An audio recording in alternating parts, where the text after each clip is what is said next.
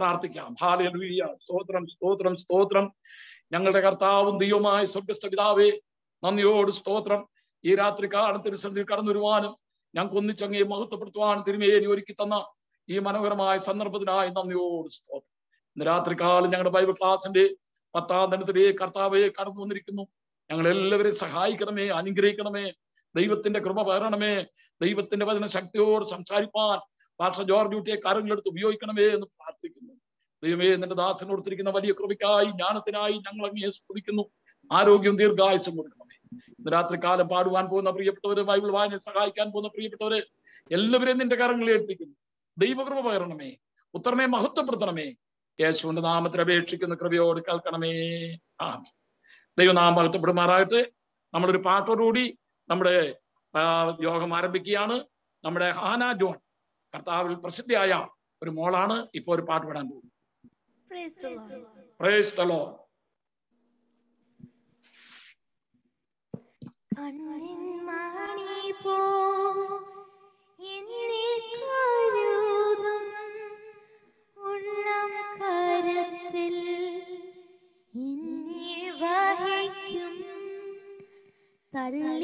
തള്ളിക്കളയാതെ മാറിൽ ചേർക്കും സ്നേഹമാകും യേശുവേ. കണ്ണിൻ മണി പോൽ എന്നെ കരുതും ഉള്ളം കരത്തിൽ എന്നെ വഹിക്കും. തള്ളിക്കളയാതെ മാർവിൽ ചേർക്കും സ്നേഹമാകും യേശുവേ. ഹൃദയത്തിലെന്നെ വഹിച്ചതിനാൽ മുള്ളിൻ കുരുക്കതിൽ വീണതില്ല. ഹൃദയത്തിലെന്നെ വഹിച്ചതിനാൽ മുള്ളിൻ കുരുക്കതിൽ വീണതില്ല. കണ്ണിൽ തന്നെ നോക്കിയതിനാൽ തുമ്പമൊന്നും ഏശിയില്ല. കണ്ണിൽ തന്നെ നോക്കിയതിനാൽ തുമ്പമൊന്നും ഏശിയില്ല. കണ്ണിൻ മണി പോൽ എന്നെ കരുതും ഉള്ളം കരത്തിൽ എന്നെ വഹിക്കും. തള്ളിക്കളയാതെ മാർവിൽ ചേർക്കും സ്നേഹമാകും യേശുവേ. കണ്ണിൻ മണി പോൽ എന്നെ കരുതും ഉള്ളം കരത്തിൽ എന്നെ വഹിക്കും. തള്ളിക്കളയാതെ മാർവിൽ ചേർക്കും സ്നേഹമാകും യേശുവേ. പ്രാണനേക്കാൾ അരികിലുള്ളതാൽ ഭയപ്പെടുവാൻ കാര്യമില്ല. പ്രാണനേക്കാൾ അരികിലുള്ളതാൽ ഭയപ്പെടുവാൻ കാര്യമില്ല. സ്നേഹമേറെ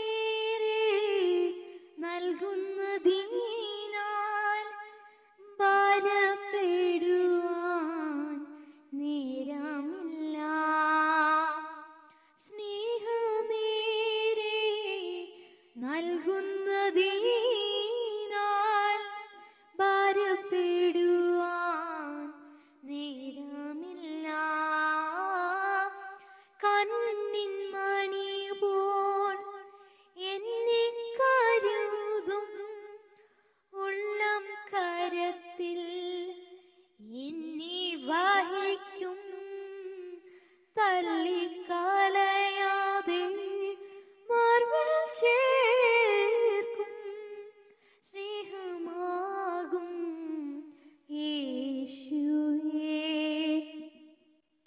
കണ്ണിൻ മണി പോൽ എന്നെ കരുതും ഉള്ളം കരത്തിൽ എന്നെ വഹിക്കും തള്ളിക്കളയാതെ മാർവിൽ ചേർക്കും സ്നേഹമാകും യേശുവേ. സ്നേഹമാകും യേശുവേ. Thank you. താങ്ക് യു മോളെ. അനുഗ്രഹിക്കപ്പെട്ട ഒരു മലയാളം ഗാനം പ്രിയ മോള് പാടാനിടയായി. എത്ര അനുഗ്രഹമായിരുന്നു. നമുക്ക് വീണ്ടും പ്രാർത്ഥിക്കാം. ഇന്ന് രാത്രികാലം കാനഡയിൽ നിന്ന് പാസ്റ്റർ ഷൗമേൽ ഉമ്മൻ ഇന്നത്തെ യോഗത്തിന്റെ അനുഗ്രഹത്തിന് വേണ്ടി പ്രാർത്ഥനയിൽ നമ്മെ സഹായിക്കും. Pastor ഷൗമേൽ Oommen. Praise the Lord. നമുക്ക് ഒരുമിച്ച് പ്രാർത്ഥിക്കാം. ദൈവസന്നിധിയിൽ നമ്മളെ തന്നെ ഫരമേൽപ്പിച്ച് നമുക്ക് പ്രാർത്ഥനയോടുകൂടി കർത്താവിന്റെ സന്നിധാനത്തിലായിരിക്കാം. Praise the Lord, praise the Lord. ഞങ്ങളെ അതിവാത്സല്യമായി സ്നേഹിക്കുന്ന ഞങ്ങളുടെ നല്ല ദൈവമേ, സ്വർഗ്ഗസ്ഥ പിതാവേ, നല്ല സമയത്തിനായിട്ട് ഞങ്ങൾ ദൈവത്തെ സ്തുതിക്കുന്നു, സ്തോത്രം ചെയ്യുന്നു. പല സ്ഥലങ്ങളിൽ പല ടൈം സോണിൽ ഇരുന്നു കൊണ്ട് ഞങ്ങൾക്ക് ഒരുമിച്ച് ഇതിന്റെ മുഖത്തേക്ക് നോക്കുവാന് ഈ ഭൂമുഖത്ത് വെച്ച് കർത്താവ് ഒരു സാവകാശം കൊണ്ട് ദാനമായിട്ട് നൽകി തന്നതിനായിട്ട് ദൈവത്തെ മഹത്വപ്പെടുത്തുകയാണ്. ഈ സന്ധ്യാവേളയിൽ ഞങ്ങൾ അല്പസമയം സന്നിധാനത്തിലായിരിക്കുന്നത് ഞങ്ങളുടെ ജീവിതത്തിൽ കർത്താവെ അനുഗ്രഹത്തിനും ഞങ്ങളെ തന്നെ കണ്ടു ഉണരുന്നതിനും ദൈവത്തോട് ഒരു പടി അടുക്കുന്നതിനും കർത്താവ് കാരണമാക്കി തീർക്കണമേ ദൈവത്തോട് അപേക്ഷിക്കുകയാണ്. കഴിഞ്ഞ കർത്താവ് 10 ദിവസങ്ങളായിട്ട് കർത്താവിന്റെ മാറ്റമില്ലാത്ത വചനം ഘോഷിപ്പാൻ ദാസനെ കർത്താവ് ശക്തീകരിച്ച കൃപകൾക്കായിട്ട് ദൈവത്തെ മഹത്വപ്പെടുത്തുന്നു. ഈ സന്ധ്യാവേളയിൽ കർത്താവ് അതിശക്തമായിട്ട് ദാസനെ എടുത്ത് ഉപയോഗിക്കുമാറാകണമേ ദൈവത്തോട് അപേക്ഷിക്കുകയാണ്. എന്റെ ദാസന് കൊടുത്തിരിക്കുന്ന ജ്ഞാനത്തിനായിട്ട് ദൈവത്തെ മഹത്വപ്പെടുത്തുന്നു. വീണ്ടും അനേകർക്ക് ആശ്വാസവും സഹായവുമായി തീരുവാൻ കർത്താവ് സഹായിക്കണമേ. അല്ലാൻ്റെ ചർച്ച് ഓഫ് ഗോഡിനെ ഓർത്ത് പ്രത്യേകം ഞങ്ങൾ പ്രാർത്ഥിക്കുന്നു. ദൈവദാസൻ ആൻഡ്രൂസ് പാസ്റ്ററെ കർത്താവിന്റെ കരങ്ങളിലേക്ക് ഏൽപ്പിച്ച് പ്രാർത്ഥിക്കുന്നു. നിന്റെ ദാസനെ കർത്താവ് വീണ്ടും ബലപ്പെടുത്തണമേ, ദൈവകൃപ കൊണ്ട് പൊതിയണമേ, അനേകർക്ക് ആശ്വാസപരമായ കർത്താവ് വീണ്ടും നിലനിർത്തണമേ ദൈവത്തോട് അപേക്ഷിക്കുകയാണ്.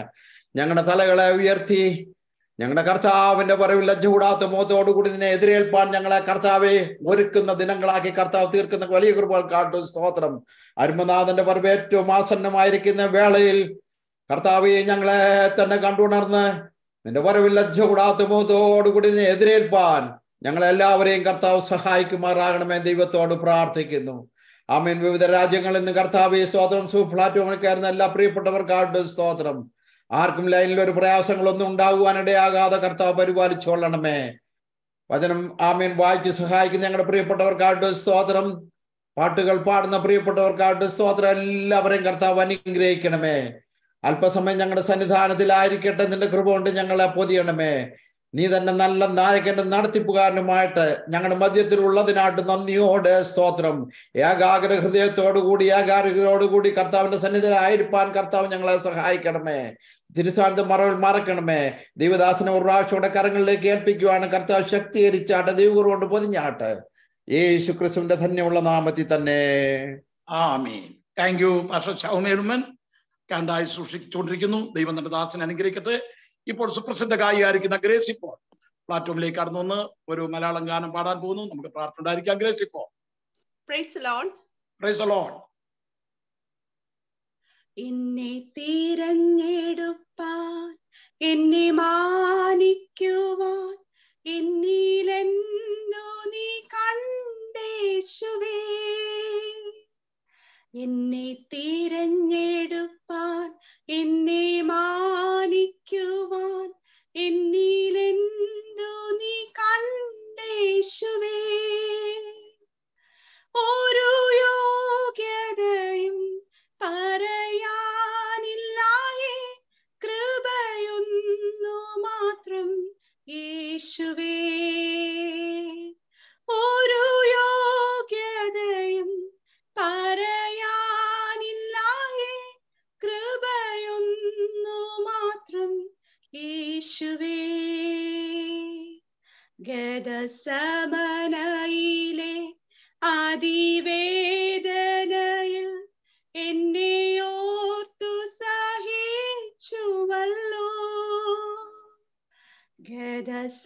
ഗതസമനയിലെ അതിവേദനയിൽ എന്നെ ഓർത്തു സഹിച്ചുവല്ലോ. ആദിദാരുണമാം കാൽവരി മലയും എന്നെ ഓർത്തു സഹിച്ചുവല്ലോ. ആദിദാരുണമാം കാൽവരി മലയും എന്നെ ഓർത്തു സഹിച്ചുവല്ലോ. എനിക്കായി മരിപ്പാൻ എനിക്കായി സഹിപ്പാൻ എന്നിലെന്തു നീ കണ്ടേശുവേ. എനിക്കായി മരിപ്പാൻ എനിക്കായി സഹിപ്പാൻ എന്നിലെന്തു നീ കണ്ടേശുവേ. ഒരു മാന്യതയും പറയാനില്ലായേ ദയയൊന്നു മാത്രം യേശുവേ. ഒരു മാന്യതയും പറയാനില്ലായേ ദയയൊന്നു മാത്രം യേശുവേ. എന്നെ തിരഞ്ഞെടുപ്പാൻ എന്നെ മാനിക്കുവാൻ എന്നിലെന്തു നീ കണ്ടേശുവേ. എന്നെ തിരഞ്ഞെടുപ്പാൻ എന്നെ മാനിക്കുവാൻ എന്നിലെന്തു നീ കണ്ടേശുവേ.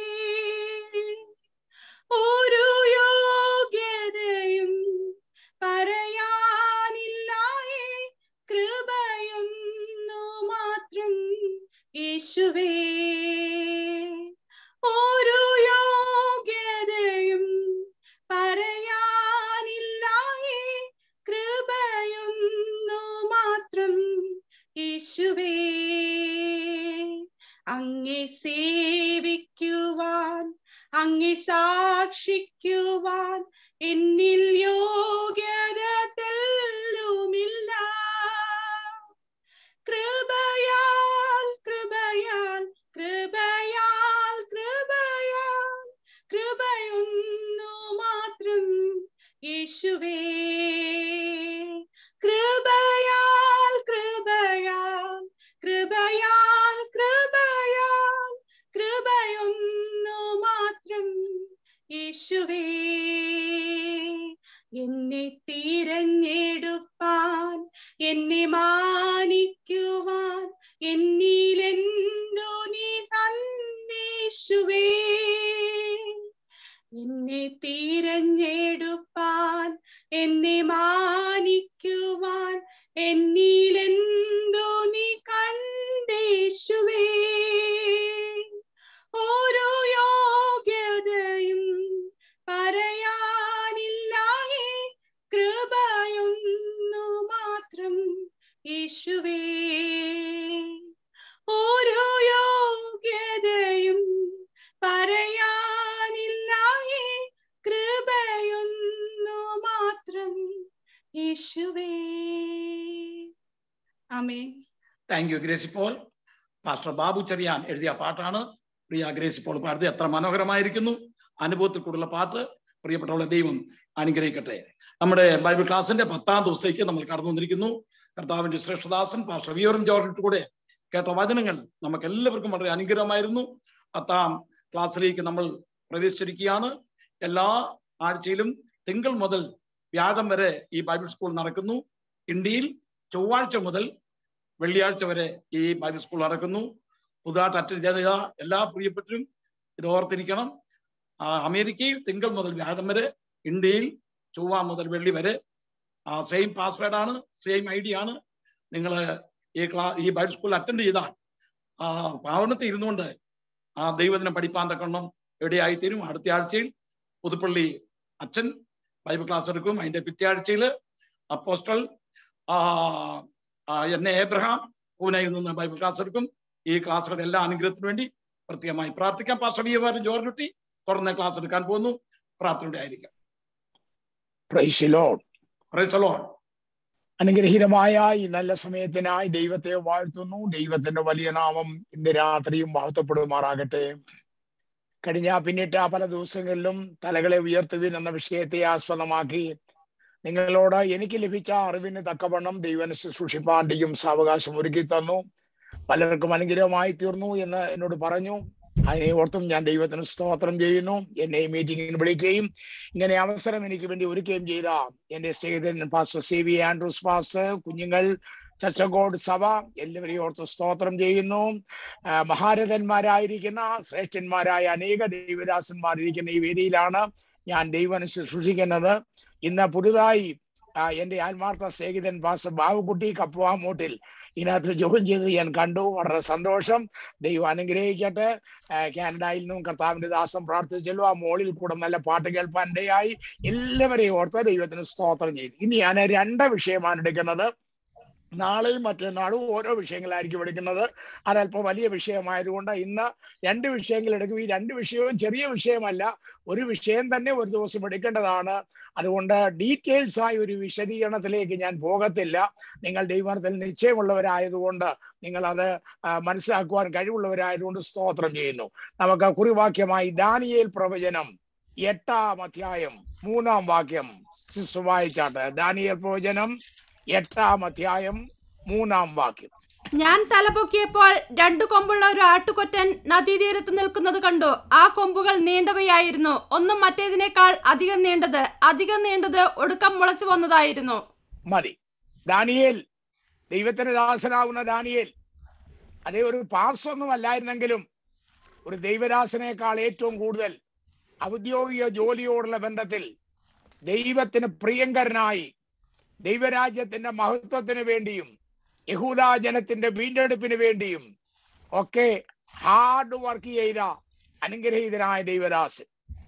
അദ്ദേഹം നെബൂഖദ്നേസർ രാജാവ് ഇസ്രായേലിൽ വന്ന് ജനങ്ങളെ പിടിച്ചുകൊണ്ടുപോയതിൽ രാജകുടുംബത്തിൽപ്പെട്ട അംഗവൈകല്യമില്ലാത്ത അനുഗ്രഹീതമായ യുവാക്കന്മാരുടെ കൂട്ടത്തിൽ പ്രധാനിയായിരുന്നു ദാനിയേൽ. ദാനിയേലിന് അവിടെ ഉയർച്ച കിട്ടുവാൻ ഇടയായി തീർന്നത് നെബൂഖദ്നേസർ രാജാവ് കണ്ട സ്വപ്നം വ്യാഖ്യാനിപ്പാൻ അവിടുത്തെ മന്ത്രവാദികൾക്കും ശൗന്യവാദികൾക്കും ഒന്നും കഴിയാതെ ഇരുന്നപ്പോൾ ദാനിയേൽ അത് വ്യാഖ്യാനിച്ചു കൊടുത്തതിന്റെ പേരിൽ ദാനിയേലിന് ഉന്നത പദവി കൊടുത്തു. ദാനിയേലിന്റെ റെക്കമെൻഡേഷനിൽ ഹനന്യാവ്, മീശായേൽ, അസരിയാവ് എന്നിവർക്കും കൊട്ടാരത്തിലും രാജസ്ഥാനത്തും പ്രധാന പദവി നൽകി ആദരിക്കുകയുണ്ടായി. രാജാവ് തന്റെ കാലശേഷം എങ്ങനെയാണ് രാജ്യം പോകുന്നത് എന്നുള്ള ആകുല ചിന്തയോടുകൂടെ കിടന്നുറങ്ങിയ സമയത്ത് രാജാവ് ഒരു സ്വപ്നം കണ്ടു. ഒരു വലിയ ബിംബം നിൽക്കുന്നു. ബിംബത്തിന്റെ തല തങ്കം കൊണ്ട്, നെഞ്ചും കൈയും വെള്ളി കൊണ്ട്, വയറുമരയും താമ്രം കൊണ്ട്, തുട ഇരുമ്പ് കൊണ്ട്, കാൽവാരി ഇരുമ്പ് കൊണ്ടും, ഒടുവിൽ കാലിലേക്ക് വരുമ്പോൾ ഇരുമ്പും കളിമണ്ണും കൂടെ ചേർന്ന ലോഹം കൊണ്ടുണ്ടാക്കിയ ഒരു ബിംബത്തെ കണ്ടു. അതെന്താണെന്ന് അറിയാതെ ആകുലപ്പെട്ടിരിക്കുമ്പോൾ ദാനിയേൽ വ്യാഖ്യാനിച്ച് രാജാവിന് ശേഷം ഈ ഭൂലോകത്തിൽ കർത്താവ് സ്ഥാപിക്കുവാൻ പോകുന്ന രാജ്യത്തെ കുറിച്ചുള്ള വ്യാഖ്യാനങ്ങളെല്ലാം നെബൂഖദ്നേസർ രാജാവിന് പറഞ്ഞു കൊടുത്തു. അതിനുശേഷം ദാനിയേലും ഭാവിയിൽ എഴുന്നേൽക്കാനിരിക്കുന്ന രാജ്യങ്ങളെ കുറിച്ച് ദാനിയേലിന് വെളിപ്പെടുത്തി കൊടുത്തു. അത് മൃഗങ്ങൾ എന്ന രീതിയിലാണ്. ആദ്യമേ കാണുന്ന മൃഗം സിംഹം, രണ്ടാമത് കാണുന്ന മൃഗം കരടി, മൂന്നാമത് കാണുന്ന മൃഗം പുള്ളിപ്പുലി, നാലാമത് കാണുന്ന മൃഗം കോരമൃഗം. ഇതെല്ലാം കാണിച്ചു കൊടുത്ത ശേഷം വീണ്ടും ദാനിയേലിന് 8-ാം അധ്യായം വരുമ്പോൾ 2 സാമ്രാജ്യങ്ങളെ കുറിച്ചുള്ള ഒരു ദർശനം കാണിച്ചു കൊടുത്തു. 2 സാമ്രാജ്യങ്ങളെ കുറിച്ച്. ആ സാമ്രാജ്യങ്ങൾ ഏതാന്ന് ചോദിച്ചാൽ മേദ്യ പാർസ്യ സാമ്രാജ്യവും യവനായ ഗ്രീസ് സാമ്രാജ്യത്തെ കുറിച്ചുമുള്ള ദർശനമാണ് ദാനിയേലിനെ കാണിച്ചു കൊടുത്തത്. നമുക്കറിയാം, സംഭവങ്ങൾ വലുതായി മാറ്റപ്പെടുമ്പോൾ ദൈവം തന്റെ ദാസന്മാർക്ക് ആ കാര്യങ്ങൾ വെളിപ്പെടുത്തി കൊടുക്കാറുണ്ട്. ദാനിയേലിനോട് ദൈവം പറഞ്ഞു, ദാനിയേലിനെ ഈ കാര്യങ്ങൾ കാണിച്ചു. കാണുവാനായി ദാനിയേൽ എന്ത് ചെയ്തു? തലപൊക്കി. ഞാൻ പറഞ്ഞു, തല കുനിച്ചിരിക്കുന്നവരോട് ഇടപെടുവാൻ കഴിയത്തില്ല. തല ഉയർത്തുന്നവരോടാണ് ദൈവം സംസാരിപ്പാൻ ഇടയാകുന്നത്. നമുക്കെല്ലാം ഈ നാളുകൾ തലകളെ ഒന്ന് ഉയർത്തണം. കഴിഞ്ഞ ദിവസം ഇന്നലെ തന്നെ ഞാൻ 8 കാര്യങ്ങളോളം തല ഉയർത്തേണ്ട കാര്യങ്ങൾ പറഞ്ഞു. അതിനു മുമ്പുള്ള ഓരോ ക്ലാസ്സിലും തലകളെ ഉയർത്തേണ്ട കാര്യങ്ങൾ ഞാൻ നിങ്ങളോട് പറഞ്ഞു. അതെല്ലാം വിശാലമായ രീതിയിൽ കേട്ട് ഗ്രഹിപ്പാൻ ദൈവം നമുക്ക് കൃപ ചെയ്തു. ഇന്ന് തലപൊക്കി ദാനിയേൽ തലപൊക്കി നോക്കിയപ്പോൾ 2 കൊമ്പുള്ള ഒരു ആട്ടുകൊറ്റൻ നദീതീരത്ത് നിൽക്കുന്നത് കണ്ടു. ആ കൊമ്പുകൾ നീണ്ടവയായിരുന്നു. ഒന്ന് മറ്റേതിനേക്കാൾ അധികം നീണ്ടതായിരുന്നു. അത് ഒടുക്കം മുളച്ചു വന്നതായിരുന്നു. എന്നിട്ട് അടുത്തത് 8-ാം അധ്യായം 4-ാം വാക്യം. ആ ആട്ടുകൊറ്റൻ പടിഞ്ഞാറോട്ടും വടക്കോട്ടും തെക്കോട്ടും ഇടിക്കുന്നത് ഞാൻ കണ്ടു. ഒരു മൃഗത്തിനും അതിന് മുൻപാകെ നിൽപ്പാൻ കഴിഞ്ഞില്ല. അതിന്റെ കയ്യിൽ നിന്ന് ആ ആട്ടുകൊറ്റൻ അവിടോട്ട് വന്നിട്ട് പടിഞ്ഞാറോട്ടും വടക്കോട്ടും തെക്കോട്ടും എല്ലാം ഇടിക്കുന്നത് ഞാൻ കണ്ടു. ഒരു മൃഗത്തിനും അതിന്റെ മുൻപാകെ നിൽക്കുവാൻ കഴിഞ്ഞില്ല. ഇവിടെ പറഞ്ഞിരിക്കുന്ന ഈ ആട്ടുകൊറ്റൻ മേദ്യ പാർസ്യ സാമ്രാജ്യത്തെയാ കാണുന്നത്. നിങ്ങൾക്കറിയാം, ബാബിലോൺ സാമ്രാജ്യം ശക്തിമത്തായ ഒരു സാമ്രാജ്യമായിരുന്നു. അതിന്റെ പ്രധാന അധിപതി നെബൂഖദ്നേസർ രാജാവായിരുന്നു. ആ നെബൂഖദ്നേസർ രാജാവിന്റെ കയ്യിൽ ദൈവം തന്റെ ജനത്തെ ഏൽപ്പിച്ചു കൊടുക്കുവാൻ കാര്യം തന്റെ ജനത്തിന്റെ അകൃത്യ നിമിത്തമാണ്. അവർ ദൈവാലയത്തിൽ വിഗ്രഹങ്ങളെ കൊണ്ട് നിറച്ച് ദൈവം അവർക്ക് പ്രമാണം കൊടുത്തപ്പോൾ ആവർത്തന പുസ്തകത്തിലും ലേവ്യ പുസ്തകത്തിലും പ്രത്യേകമായി ദൈവം അവരോട് പറഞ്ഞിരുന്നു, നിങ്ങൾ എന്റെ വഴി വിട്ടു പോയാൽ.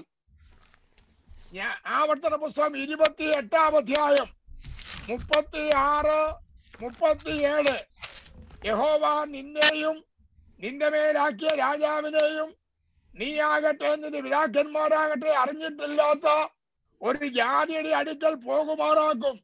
അവിടെ നീ മരവും കല്ലുമായ അന്യ ദൈവങ്ങളെ നീ സേവിക്കേണ്ടി വരും. ലേവ്യ പുസ്തകം 26-ാം അധ്യായം 31 മുതൽ 33 വരെ. ലേവ്യ 26, 31 മുതൽ 33 വരെ. ഞാൻ നിങ്ങളുടെ അപ്പം എന്ന കോൽ ഒടിച്ചിരിക്കുമ്പോൾ 10 സ്ത്രീകൾ ഒരടുപ്പിൽ നിങ്ങളുടെ അപ്പം ചുട്ട് ഞാൻ നിങ്ങളുടെ പട്ടണങ്ങളെ പാഴ്നിലവും നിങ്ങളുടെ വിശുദ്ധ മന്ദിരങ്ങളെ ശൂന്യമാക്കും. ഞാൻ ദേശത്തെ ശൂന്യമാക്കും. ഞാൻ നിങ്ങളെ ജാതികളുടെ ചിതറിച്ച് നിങ്ങളുടെ പിന്നാലെ വാളൂരും. നിങ്ങളുടെ ദേശം ശൂന്യമായും നിങ്ങളുടെ പട്ടണങ്ങൾ പാഴ്നിലമായും കിടക്കും. ദൈവം പ്രമാണം കൊടുത്തവ പറയുകയാണ്, നിങ്ങൾ എന്റെ വഴികളെ പ്രമാണിക്കാതെ അന്യദൈവങ്ങളെ സേവിച്ചാൽ ഞാൻ നിങ്ങളെ അന്യജാതിക്ക് അടിമകളായി ഏൽപ്പിക്കും. അന്യദൈവങ്ങളെ നിങ്ങൾ സേവിക്കേണ്ടി വരും. ആവർത്തന പുസ്തകം 11-ാം അധ്യായത്തിൽ ദൈവം പറഞ്ഞു, നിങ്ങളുടെ ഹൃദയത്തിന് ഭോഷത്വം പറ്റി നിങ്ങൾ അന്യദൈവത്തെ സേവിച്ചാൽ മഴ പെയ്യാതെ ഞാൻ ആകാശം അടച്ചു കളയും. നിങ്ങളെ അന്യജാതിക്ക് അടിമകളായി ഏൽപ്പിക്കും. ഏലിയ, ദൈവത്തിന്റെ പ്രവാചകനാവുന്ന ഏലിയാവ് ഈ വാക്യം വായിച്ചിട്ട് വായന നിർത്തി ഈ വാക്യം വെച്ചുകൊണ്ട് ദൈവത്തോട് പ്രാർത്ഥിച്ചു, ദൈവമേ, തിരുവചനം പറയുന്നു നീ അന്യജാതിക്ക് അടിമകളായി ഏൽപ്പിക്കുമെന്ന് ദൈവനും പറയുന്നു. തന്നെയല്ല, മഴ പെയ്യാൻ ആകാശം അടയ്ക്കും. ഏലിയാവ് ദീർഘനാളുകൾ പ്രാർത്ഥിച്ചു. നിന്റെ ജനം ഇപ്പോൾ ആഹാബിന്റെ കാലത്ത് 7001 പേരൊഴിച്ച് ബാക്കിയുള്ളവരെ മുഴുവൻ ബാലിന്റെ തൊഴുത്തിൽ കൊണ്ടുപോയി കെട്ടിയേക്കുക. അതുകൊണ്ട് മഴ പെയ്യാൻ ആകാശം അടയ്ക്കണം. ദൈവത്തിന് ഇരിക്കാൻ കഴിഞ്ഞില്ല. ഈ പുള്ളി അങ്ങ് പ്രാർത്ഥന തന്നെ. ഉടനെ ദൈവം പറഞ്ഞു, പോക്കോ, നിനക്ക് ഞാൻ അധികാരം തന്നേക്കുന്നു. പോയി അങ്ങോട്ട് നീ പപ്പർശനാകുന്ന ഈ മനുഷ്യൻ അവിടെ ചെന്ന് ആഹാബിനോട് പറഞ്ഞു, ഞാൻ പറഞ്ഞല്ലാതെ ഈ ആണ്ടുകളിൽ മഞ്ഞും മഴയും പെയ്യത്തില്ലെന്ന് പറഞ്ഞ് ആകാശം പൂട്ടിക്കെട്ടി സീൽ ചെയ്ത് താക്കോല് പുള്ളിയുടെ മടിക്കുത്തി വെച്ചുകൊണ്ട് നടക്കുക. ഇപ്പൊ ദൈവത്തിന് പോലും മഴ പെയ്യിക്കാൻ കഴിയത്തില്ല. കാരണം പുള്ളിയുടെ കയ്യിലാ താക്കോലിരിക്കുന്നത്. ഒടുവിൽ സഖി കെട്ടി ദൈവം പറഞ്ഞു, എന്റെ എലിയാവേ, നീ പോയി ആഹാബിനെ ഒന്ന് കാണിക്ക്, എനിക്ക് ദേശത്ത് മഴ പെയ്യിക്കണമെന്ന് ദൈവത്തിന് പറയേണ്ടി വന്നു. കാരണം അതുപോലെ അധികാരം പ്രാപിച്ച ഒരാളായിരുന്നു ഏലിയാവ്. അങ്ങനെ ബാബിലോണിൽ ഇവരായിരുന്ന ഇവരെ അവിടുത്തെ രീതി അനുസരിച്ച് മുമ്പോട്ട് പോയി. എന്നാൽ ബാബിലോൺ സാമ്രാജ്യത്തെ ദൈവം തകർക്കുവാനുണ്ടായ കാര്യം, അവർ ദൈവജനത്തോട് നീതിയായി ഇടപെട്ടില്ല. അവർ ദൈവത്തിന്റെ ആലയം ചുട്ടുകളഞ്ഞു. പുരോഹിതന്മാരെ വാൾ കൊണ്ട് കൊന്നു. കുഞ്ഞുങ്ങൾക്ക് അപ്പം നുറുക്കി കൊടുക്കുവാൻ ആരുമില്ല. കന്യകമാർക്ക് വിവാഹഗീനം ഉണ്ടായില്ല. വൃദ്ധന്മാരുടെ തലയെ പോലും ഭാരമുള്ള നുകം ചുമട് വെച്ചു കൊടുത്തു. ഇത് ദൈവത്തിന് സഹിച്ചില്ല.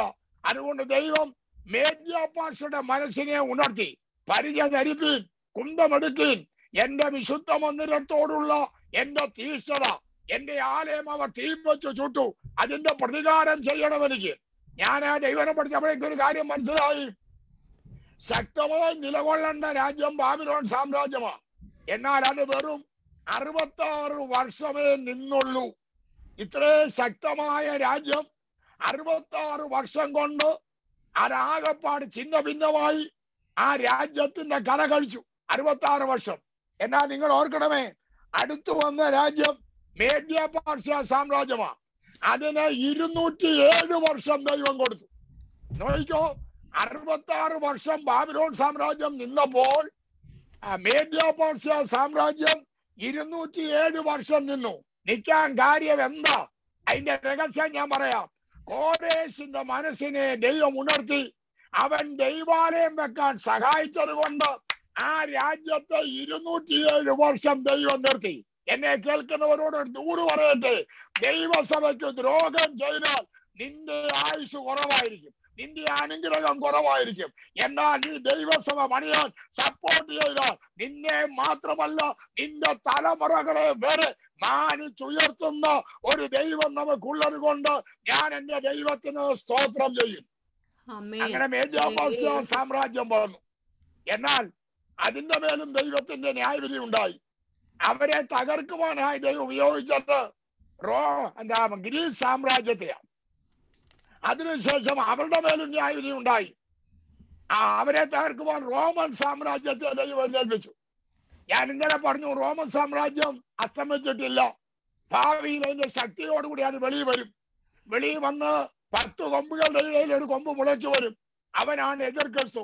അവന്റെ കാലത്ത് കൈതൊടാതെ ഒരു കല്ല് മേളിൽ നിന്ന് പറഞ്ഞു വന്ന് ഈ സാമ്രാജ്യങ്ങളുടെ മേൽ അടിച്ച് ഇതിനെ കാറ്റത്തെ പതിര് പോലെ കൊണ്ടുപോയി നിത്യമായ ഒരു രാജ്യത്വം എന്റെ കർത്താവ് സ്ഥാപിക്കും. ഞാൻ ആ ഭാഗത്തേക്ക് പോകുന്നില്ല, അടുത്ത ഭാഗത്തേക്ക് വരട്ടെ. അപ്പോൾ ഈ വന്ന മേദ്യാപാർശ്യ സാമ്രാജ്യത്തെയാണ് ആട്ടുകൊറ്റനായിട്ട് കാണിച്ചത്. ആണ് അവിടെ നിന്നുകൊണ്ട് ഇഴി തുടങ്ങി. പടിഞ്ഞാറോട്ടും തെക്കോട്ടും വടക്കോട്ടും ഒക്കെ അങ്ങ് ഇഴിക്കുക. അതിന്റെ മുമ്പിൽ നിൽപ്പാൻ ആർക്കും കഴിഞ്ഞില്ല. ഈ രാജ്യതീരത്തിൽ നിന്നോണ്ട് അങ്ങ് ഇടിയോ. ദാനിയേൽ ഇങ്ങനെ തലയുയർത്തി നോക്കിക്കൊണ്ടിരുന്നപ്പോൾ ഈ ആറ്റുകൊറ്റൻ ഇടിയോടെ ഇടിയോ. അതിന് 2 കൊമ്പുണ്ട്. ആ 2 കൊമ്പിൽ ഒരു കൊമ്പ് പുറകെ മുളച്ചു വന്നതോ, ഒന്ന് മറ്റേതിനേക്കാൾ നീളമുള്ളതോ.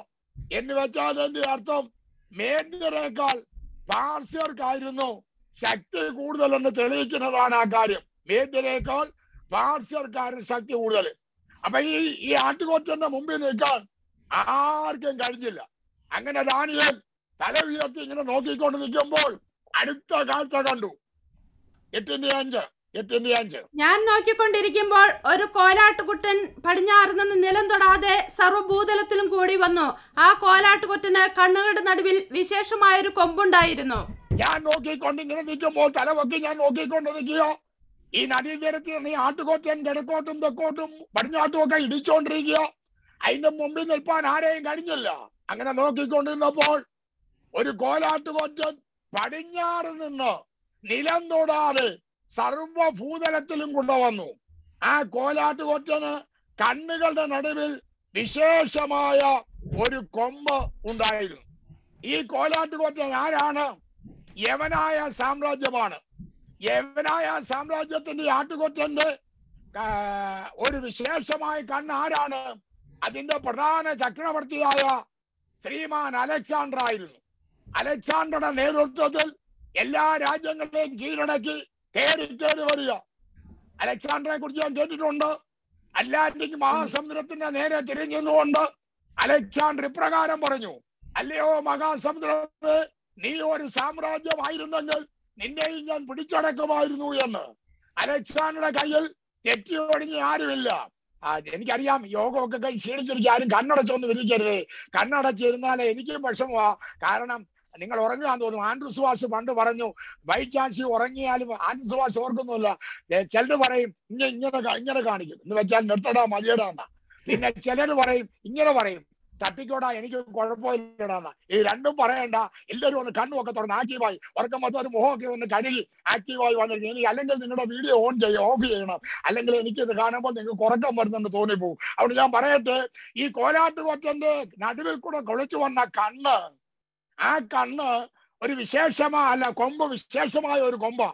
അതാണ് മഹാനായ അലക്സാണ്ടറെ കുറിച്ച് ഒത്തിരി കഥ നമുക്ക് കേൾക്കുവാനൊക്കെ നമുക്ക് സാധിക്കും.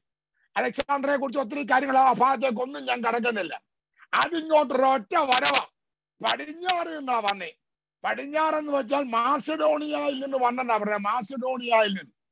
മാസിഡോണിയയിൽ നിന്ന് ഈ ആട്ടുകൊറ്റൻ ഇങ്ങനെ സകല ഭൂതലത്തിലും കൂടെ പാഞ്ഞ് കുതിച്ച് കയറി വരിക. കയറി വന്നപ്പോഴാ ഈ നദീതീരത്ത് നിന്ന് ഒരു ആട്ടുകൊറ്റൻ പടിഞ്ഞാട്ടും വടക്കോട്ടും തെക്കോട്ടും ഇടിക്കുന്നത് കണ്ടു. ആ ആട്ടുകൊറ്റൻ പടിഞ്ഞാറിൽ നിന്ന് വന്ന മാസിഡോണിയയിൽ നിന്ന് വന്ന അലക്സാണ്ടർ എന്ന് പറയുന്ന ഈ ചക്രവർത്തി അവന്റെ സൈന്യവും നദീതീരത്ത് നിൽക്കുന്ന 2 കൊമ്പുള്ള ആട്ടുകൊറ്റന്റെ നേരെ ഉഗ്ര കോപത്തോടെ പാഞ്ഞു ചെന്നു. 8:6-7 വായിച്ചാട്ട്. ദാനിയേൽ 8:6-7.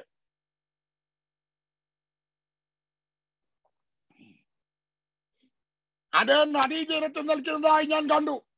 ആ 2 കൊമ്പുള്ള ആട്ടുകൊറ്റൻ നേരെ ഉഗ്രകോപത്തോടെ പാഞ്ഞു ചെന്ന് അത് ആട്ടുകൊറ്റനോട് അടുക്കുന്നത് ഞാൻ കണ്ടു.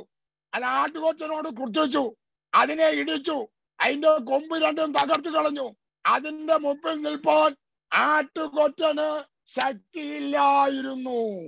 അപ്പൊ നോക്കിക്കോ, നദീതീരത്ത് നിന്ന് പടിഞ്ഞാറോട്ടും വടക്കോട്ടും തെക്കോട്ടും ഇടിച്ച ആട്ടുകൊറ്റൻ അതെല്ലാറ്റിനെയും ഇടിക്കുകയാണ്.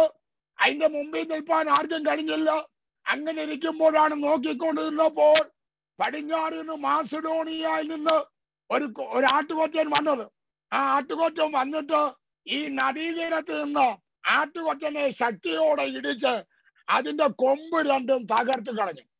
അതിന്റെ മുമ്പിൽ നിൽപ്പാൻ ആട്ടുകൊറ്റന് ശക്തിയില്ലായിരുന്നു. ഭൂമിയിൽ ഉദയം ചെയ്യുന്ന സാമ്രാജ്യങ്ങളെ കുറിച്ചുള്ള ദർശനം ദൈവം ദാനിയേലിന് നൽകി കൊടുത്തു. ഒന്നാമത്തെ സാമ്രാജ്യമായ ബാബിലോൺ സാമ്രാജ്യത്തിന് ശേഷം ഉദയം ചെയ്ത 2ാമത്തെ സാമ്രാജ്യമായ മേദ്യ പേർഷ്യ സാമ്രാജ്യത്തെ ഈ നദീതീരത്ത് നിൽക്കുന്ന ആട്ടുകൊറ്റൻ പ്രതികാരം ചെയ്യുന്നു. പിന്നെ ഒടുവിൽ വന്ന ആട്ടുകൊറ്റൻ യവനായ ഗ്രീസ് സാമ്രാജ്യത്തെയാണ് കാണിക്കുന്നത്. ചുരുക്കി പറഞ്ഞാൽ ദാനിയേൽ തലപൊക്കി നോക്കിയാൽ എന്താ കണ്ടത്? ഞാൻ മൃഗത്തിന്റെ വ്യാഖ്യാനം പറയാനല്ല പോകുന്നത്. അത് പറയണമെങ്കിൽ ദാനിയേൽ പ്രവചനം ക്ലാസ്സായി എടുത്ത് നോക്കത്തുള്ളൂ. അതിലേക്ക് ഞാൻ തുനിയുന്നില്ല.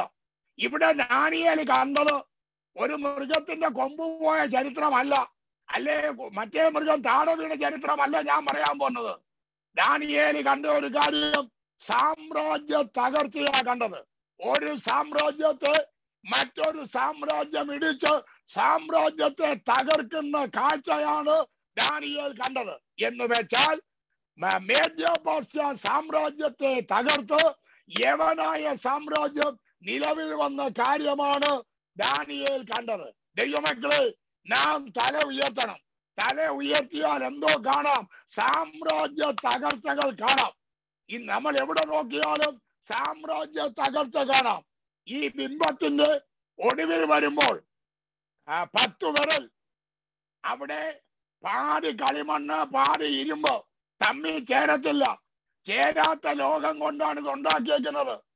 ചേരാത്ത ലോകം കൊണ്ടുണ്ടാക്കിയപ്പോൾ നിങ്ങൾ ഓർക്കണമേ, ഇതുകൊണ്ടുണ്ടാക്കിയപ്പോൾ നിങ്ങൾ ഓർക്കണമേ, ഈ സാമ്രാജ്യം ഒരു MLA വന്നില്ലെങ്കിൽ, ഒരു MLA മാറി വോട്ട് ചെയ്താൽ ഭരണം പോകും.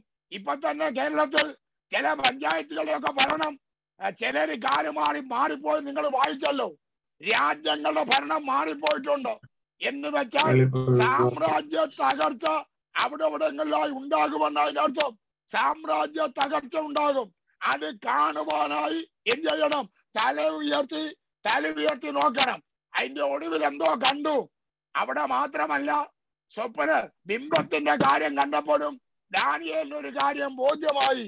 കൈയോടാതെ ഒരു കല്ല് പറഞ്ഞു വന്ന് ഇരുമ്പും കളിമണ്ണും കൊണ്ടുള്ള കാലിൽ അടിച്ചു തകർത്ത് കളഞ്ഞു. ബിംബത്തെ അടിച്ച കല്ല് ഒരു മഹാപർവ്വതമായി തീർന്നു. അതിന്റെ വ്യാഖ്യാനം കൂടെ വായിച്ചാട്ട് സിസ്റ്റർ, ദാനിയേൽ പ്രവചനം 8-ാം അധ്യായം 44-ാം വാക്യം. 8:44. 8:27 പാസ്റ്റർ. ദാനിയേൽ 8:2-44. ഈ രാജാക്കന്മാരുടെ കാലത്ത് 2:44. ഈ രാജാക്കന്മാരുടെ കാലത്ത് സ്വർഗസ്ഥനായ ദൈവം ഒരു നാളും നശിച്ചു പോകാത്ത ഒരു രാജ്യം സ്ഥാപിക്കും. ദൈവമക്കളെ, ഭരണങ്ങൾ തകരുവാൻ പോകുകയാണ്, രാഷ്ട്രങ്ങൾ തകരുവാൻ പോകുകയാണ്. നമുക്കറിയാം, റഷ്യ ഒരു വലിയ രാജ്യമായിരുന്നു. ഇടയ്ക്ക് അവിടെ തകർച്ച നേരിട്ടു. പിന്നെയും അവർ അതിരുകൾ വിശാലമാക്കിക്കൊണ്ടിരിക്കുക. എത്രയോ രാജ്യങ്ങൾ, സദ്ദാം ഹുസൈന്റെ ഇറാഖ് തകർന്നു പോയില്ലേ? എത്രയോ രാജ്യങ്ങൾ തകർന്നു പോയി. ഇതൊക്കെ കാണണമെങ്കിൽ എന്ത് ചെയ്യണം? നാം തലവെക്കണം. എസെക്കിയേൽ പ്രവചനം എടുത്താട്ട് 21-ാം അധ്യായം 26-27. എസെക്കിയേൽ പ്രവചനം 21-ാം അധ്യായം 26-27.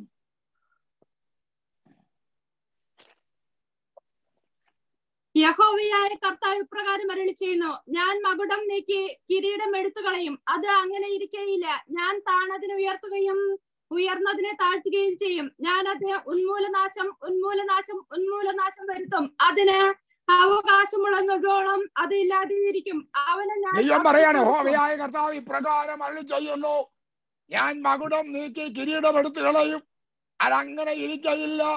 ഞാൻ താണതിനെ ഉയർത്തുകയും ഉയർന്നതിനെ താഴ്ത്തുകയും ചെയ്യും. ഞാൻ അതിന് ഉന്മൂലനാശം വരുത്തും.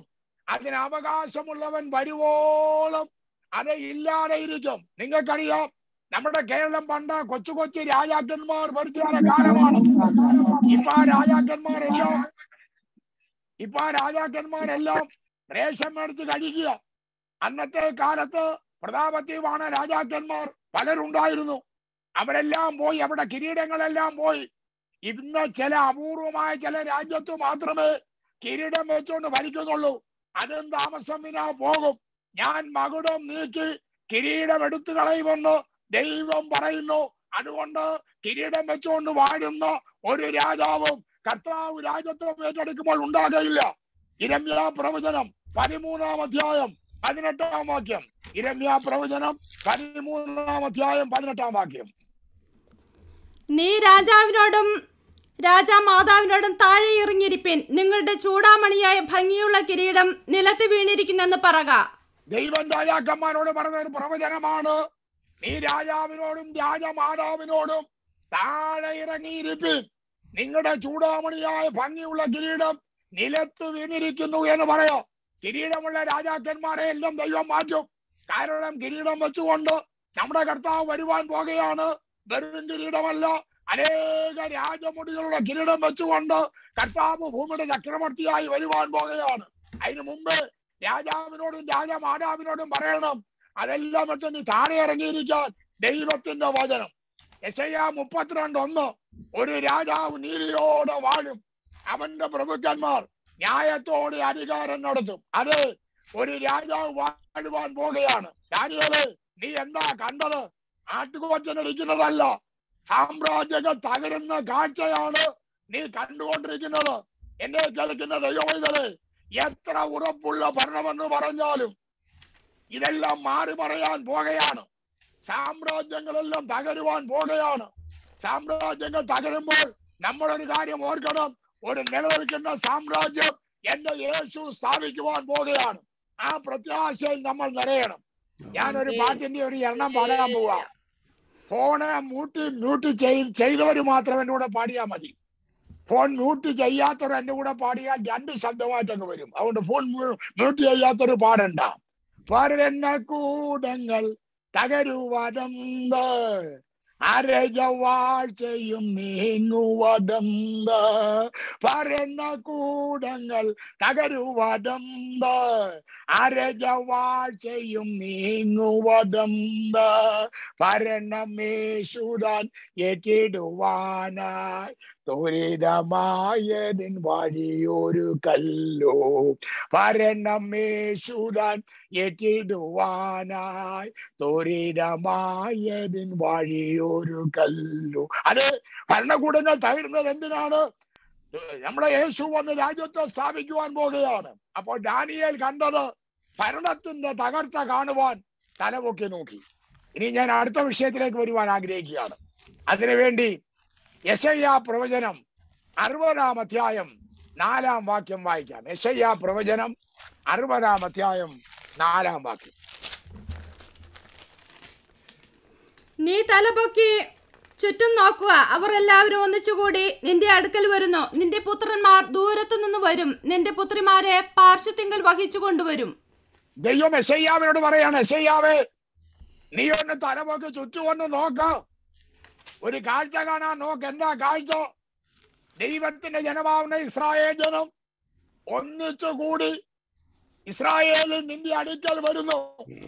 നിന്റെ പുത്രന്മാർ ദൂരത്ത് നിന്ന് വരും, നിന്റെ പുത്രിമാരെ പാർശ്വത്തിങ്കൽ വഹിച്ചു കൊണ്ടുവരും. ദൈവം യെശയ്യാവിനോട് പറയുകയാണ്, ചിതറിപ്പോയ ജനത്തെ എല്ലാം ഞാൻ കൂട്ടിവരുത്തുന്ന ഒരു കാലമുണ്ട്. അത് കാണണമെങ്കിൽ നീ ഒന്ന് തലപൊക്കി നോക്ക്. ഹല്ലേലൂയ. ദൈവമക്കളെ, ഞാൻ ആ ഭാഗത്തേക്ക് വന്നു കഴിഞ്ഞാൽ ബൈബിളിൽ കർത്താവായ യേശു പറഞ്ഞു, മത്തായി 24:32-33, അത്തിയെ നോക്കി ഒരു ഊമ പഠിപ്പിൻ, അതിന്റെ കൊമ്പ് ഇളതായി ഇല തളിർക്കുമ്പോൾ വേനൽ അടുത്തു എന്ന് നിങ്ങൾ അറിയുന്നല്ലോ. അങ്ങനെ തന്നെ നിങ്ങൾ ഇതൊക്കെയും കാണുമ്പോൾ അവൻ അടുക്കൽ വാതിക്കലായിരിക്കുന്നു എന്ന് അറിഞ്ഞ് കൊള്ളണം. നിങ്ങൾക്കറിയാം, കർത്താവായ യേശു സ്വന്തത്തിലേക്ക് വന്നു, സ്വന്തമായവരോ അവനെ തള്ളിക്കളഞ്ഞു, അവർക്ക് അവനെ വേണ്ട എന്ന് വെച്ചു. നിന്നെ ഞങ്ങൾക്ക് അധികാരിയാക്കിയത് ആര്? നീ എന്ത് അധികാരം കൊണ്ട് ചെയ്യുന്നെന്ന് പറഞ്ഞ് ദൈവാലയത്തിൽ നിന്ന് അവനെ തള്ളി പുറത്താക്കി. അതിൽ പിന്നെ യേശു ദൈവാലയത്തിലോട്ട് കയറിയിട്ടില്ല. ശിഷ്യന്മാർ യേശുവിനെ ദൈവാലയം കാണിച്ചിട്ട് പറഞ്ഞു, ഗുരു, ഇത് മനോഹരമായ കല്ലുകളാൽ പണിയപ്പെട്ടിരിക്കുന്നു. ഉടനെ യേശു പറഞ്ഞു, യേശു യെരൂശലേമിനെ നോക്കി കരഞ്ഞു. ഇത് ഒരു കല്ലിന്റെ പുറത്ത് ഒരു കല്ലിരിക്കാതെ വണ്ണം ഇടിച്ചു കളയുമെന്ന് കർത്താവ് അവരോട് പറഞ്ഞു. അങ്ങനെ ഒരു കല്ലിന്റെ പുറത്ത് ഇരിക്കാതെ വണ്ണം ദൈവാലയം ഇടിച്ചു കളഞ്ഞു. ഇവരെ പറഞ്ഞു, പീലാത്തോസ് വെള്ളമെടുത്ത് കൈകഴിയിട്ട് പറഞ്ഞു, ഈ രക്തത്തിൽ എനിക്ക് പങ്കില്ല. ഉടനെ യഹൂദന്മാരെല്ലാം കൂടെ ഏറ്റെടുത്തു, ഈ രക്തം ഞങ്ങളുടെ മേലും ഞങ്ങളുടെ മക്കളുടെ മേലും വരട്ടെ എന്ന് പറഞ്ഞ് ഏറ്റെടുത്തു. ആ ചരിത്രം പറഞ്ഞു കഴിഞ്ഞാൽ പീലാത്തോസ് അത് ചെയ്ത ശേഷം രാത്രി പോയി ഉറക്കാൻ കഴിഞ്ഞില്ല. താൻ വെള്ളമെടുത്ത് കൈ കഴുകുന്നു, പക്ഷേ കയ്യെ വീഴുന്നു ബ്ലഡ് കണ്ടു താൻ ഭ്രാന്തനായി. യോസിഫസ് ചരിത്രം എഴുതിയപ്പോ പറഞ്ഞു, യെരൂശലേമിന്റെ തെരുവിതിൽ കൂടെ ഭ്രാന്തനായി നടന്നു പോകുന്ന പീലാത്തോസിനെ കുറിച്ച് താൻ എഴുതിയിട്ടുണ്ട്. ഇസ്രായേൽ ജനം അത് ഏറ്റെടുത്തു. AD 70 തീത്തോസിന്റെ സൈന്യം യെരൂശലേം വളഞ്ഞു. അന്നത്തെ ദിവസം 13 ലക്ഷം യഹൂദന്മാരെ വാളിനിരയാക്കി. യൗവനക്കാരെ മുഴുവൻ പച്ചമരത്തോടിയെ താണിയടിച്ചു. കുതിരയുടെ കടിവാളങ്ങളോളം രക്തപ്പുഴയൊഴുകി. ദൈവാലയം നശിപ്പിക്കരുത് എന്ന് താൻ പറഞ്ഞെങ്കിലും കേൾക്കാഞ്ഞൊരു പടയാളി പന്തം കൊളുത്തി ദൈവാലയത്തിലിട്ടു. അവിടുന്നോട് പന്തം കത്തി. ദൈവാലയത്തിന്റെ സൈഡിൽ പൂശിയിരുന്ന സ്വർണ്ണ സ്ഥലപ്പണികൾ ഉരുകി തറയോടിനോട് വന്നിരുന്നു. ആരാണ്ട് പറഞ്ഞു, യഹൂദന്മാരുടെ നിക്ഷേപം ദൈവാലയത്തിന്റെ അടിയിലാണ്. അങ്ങനെ കലപ്പ കൊണ്ട് പൂട്ടിയിടിക്കുന്ന ആനയെ കൊണ്ടുവന്ന് ദൈവാലയത്തിന്റെ ഒരു കല്ലിന്റെ പുറത്ത് ഒരു കല്ലിരിക്കാനവണ്ണം ആലയം വിളക്കി കളഞ്ഞു. AD 70 യഹൂദന്മാർ പല രാജ്യങ്ങളിലേക്ക് പലായനം ചെയ്തു.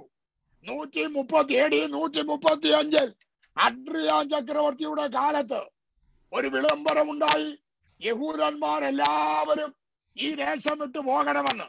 അങ്ങനെ അഡ്രിയാൻ ചക്രവർത്തി വിളംബരത്തോടുകൂടെ യഹൂദന്മാർ പലസ്തീന്റെ മണ്ണിൽ നിന്ന് ഏതാനും ചുരുങ്ങിയ ചില കുടുംബങ്ങൾ ഒഴിച്ച് ബാക്കിയുള്ളവരൊക്കെ ലോകത്തിന്റെ വിവിധ രാജ്യങ്ങളിലേക്ക് ഇറങ്ങിപ്പോയതിൽ ഇന്ത്യ ഒഴിച്ച് ബാക്കിയുള്ള എല്ലാ രാജ്യങ്ങളും യഹൂദന്മാരെ പീഡിപ്പിച്ചു. ഹിറ്റ്ലർ 60 ലക്ഷം യഹൂദന്മാരെ ഗ്യാസ് ചേമ്പറിൽ കയറ്റി കൊന്നുകളഞ്ഞു. ആ ഭാഗങ്ങളിലേക്കൊന്നും ഞാൻ പോകുന്നില്ല. പോയിടത്തെല്ലാം പേപ്പട്ടിയെ തല്ലുന്ന പോലെ. എന്താ? ഇവർ ചോദിച്ചു വാങ്ങിയതാ, ഈ രക്തം ഞങ്ങളുടെ മേലും ഞങ്ങളുടെ മക്കളുടെ മേലും വരട്ടെ. അങ്ങനെ എല്ലായിടവും ചിതറിപ്പോയി. 19-ാം നൂറ്റാണ്ടിന്റെ അവസാനത്തിൽ ചിതറിപ്പാർക്കുന്ന യഹൂദന്മാരുടെ ഇടയിൽ ഒരു വലിയ പ്രഭുത്വന ഉണ്ടാക്കി. ഞങ്ങൾക്ക് ഞങ്ങളുടെ ദേശം തിരിച്ചു കിട്ടണം. അതിനുവേണ്ടി ആശയക്കാരനായ തെയോഡർ ഹെർസൽ എന്ന ഒരു യഹൂദ വക്കീല് ഒരു ചെറിയ പ്രസിദ്ധീകരണം, ഒരു ചെറിയ ബുക്കിലേറ്റ് പ്രസിദ്ധീകരിച്ചു. നമ്മളൊരു ജാതിയായി നിലകൊള്ളണമെങ്കിൽ നമുക്ക് നമ്മുടെ സ്വന്തം രാജ്യം തിരിച്ചു കിട്ടണം. അങ്ങനെ ജാതിയായി നിലകൊള്ളണ്ട എങ്കിൽ അതാത് രാജ്യങ്ങളിൽ ലയിച്ച് അങ്ങനെ അവിടെ ആ രാജ്യത്തെ സിറ്റിസന്മാരായി പോകുക നല്ലത് എന്ന് പറഞ്ഞു. അതിന്റെ ഫലമായി യഹൂദന്മാരുടെ ഇടയിൽ വലിയൊരു പ്രഭുത്വത ഉളവാക്കി. അങ്ങനെ പ്രഭുത്വത ഉളവായതിന്റെ ഫലമായി 1897 സ്വിറ്റ്സർലൻഡിൽ ബാസൽ പട്ടണത്തിൽ വെച്ച് യഹൂദന്മാരുടെ ഒരു പ്രതിനിധി സമ്മേളനം വിളിച്ചുകൂട്ടി. അന്ന് ഒരു നാഷണൽ കോൺഗ്രസ് രൂപീകരിച്ചു. അതിന് സിയോൺ സംഘം എന്ന് പേരിട്ടു. അതിന്റെ ഒന്നാമത്തെ പ്രസിഡന്റ് റഷ്യക്കാരനാകുന്ന യഹൂദനായ വൈസ്മാൻ എന്ന ഒരു ശാസ്ത്രജ്ഞനായിരുന്നു. അവര് അന്ന് തുർക്കി ഭരിച്ചിരുന്ന ഇസ്രായേൽ കൈയടക്കി വെച്ചിരുന്ന തുർക്കി സുൽത്താനോട് ഞങ്ങളുടെ രാജ്യം ഞങ്ങൾക്ക് അവകാശമായി തരണം, അതിന്റെ വില വേണേ ഞങ്ങൾ തരാമെന്ന് പറഞ്ഞു. തുർക്കി സുൽത്താൻ പറഞ്ഞത് നീലനദിയിലെ വെള്ളം മേപ്പോട്ട് ഒഴുകി വരുന്ന കാലത്ത് തരാന്ന് പറഞ്ഞാൽ ഒരിക്കലും നടക്കത്തില്ലെന്നാ പറഞ്ഞതിന്റെ അർത്ഥം. എന്നാ നിങ്ങൾക്കറിയാമോ, 1914 മുതൽ 1918 വരെ ഒന്നാം ലോകമഹായുദ്ധം ആരംഭിച്ചു. അതിന്റെ ഫലമായി 2 ചേരികളായി യുദ്ധം നടന്നു. ബ്രിട്ടനും ജർമ്മനിയുമായിരുന്നു ഇരു ചേരികളിൽ. അങ്ങനെ ജർമ്മനിയുടെ പക്ഷത്തുണ്ടായിരുന്ന തുർക്കി ബ്രിട്ടന്റെ അംഗസംഖ്യയിൽ ഉണ്ടായിരുന്ന തുർക്കി പെട്ടെന്ന് ജർമ്മനിയോട് ചേർന്നു.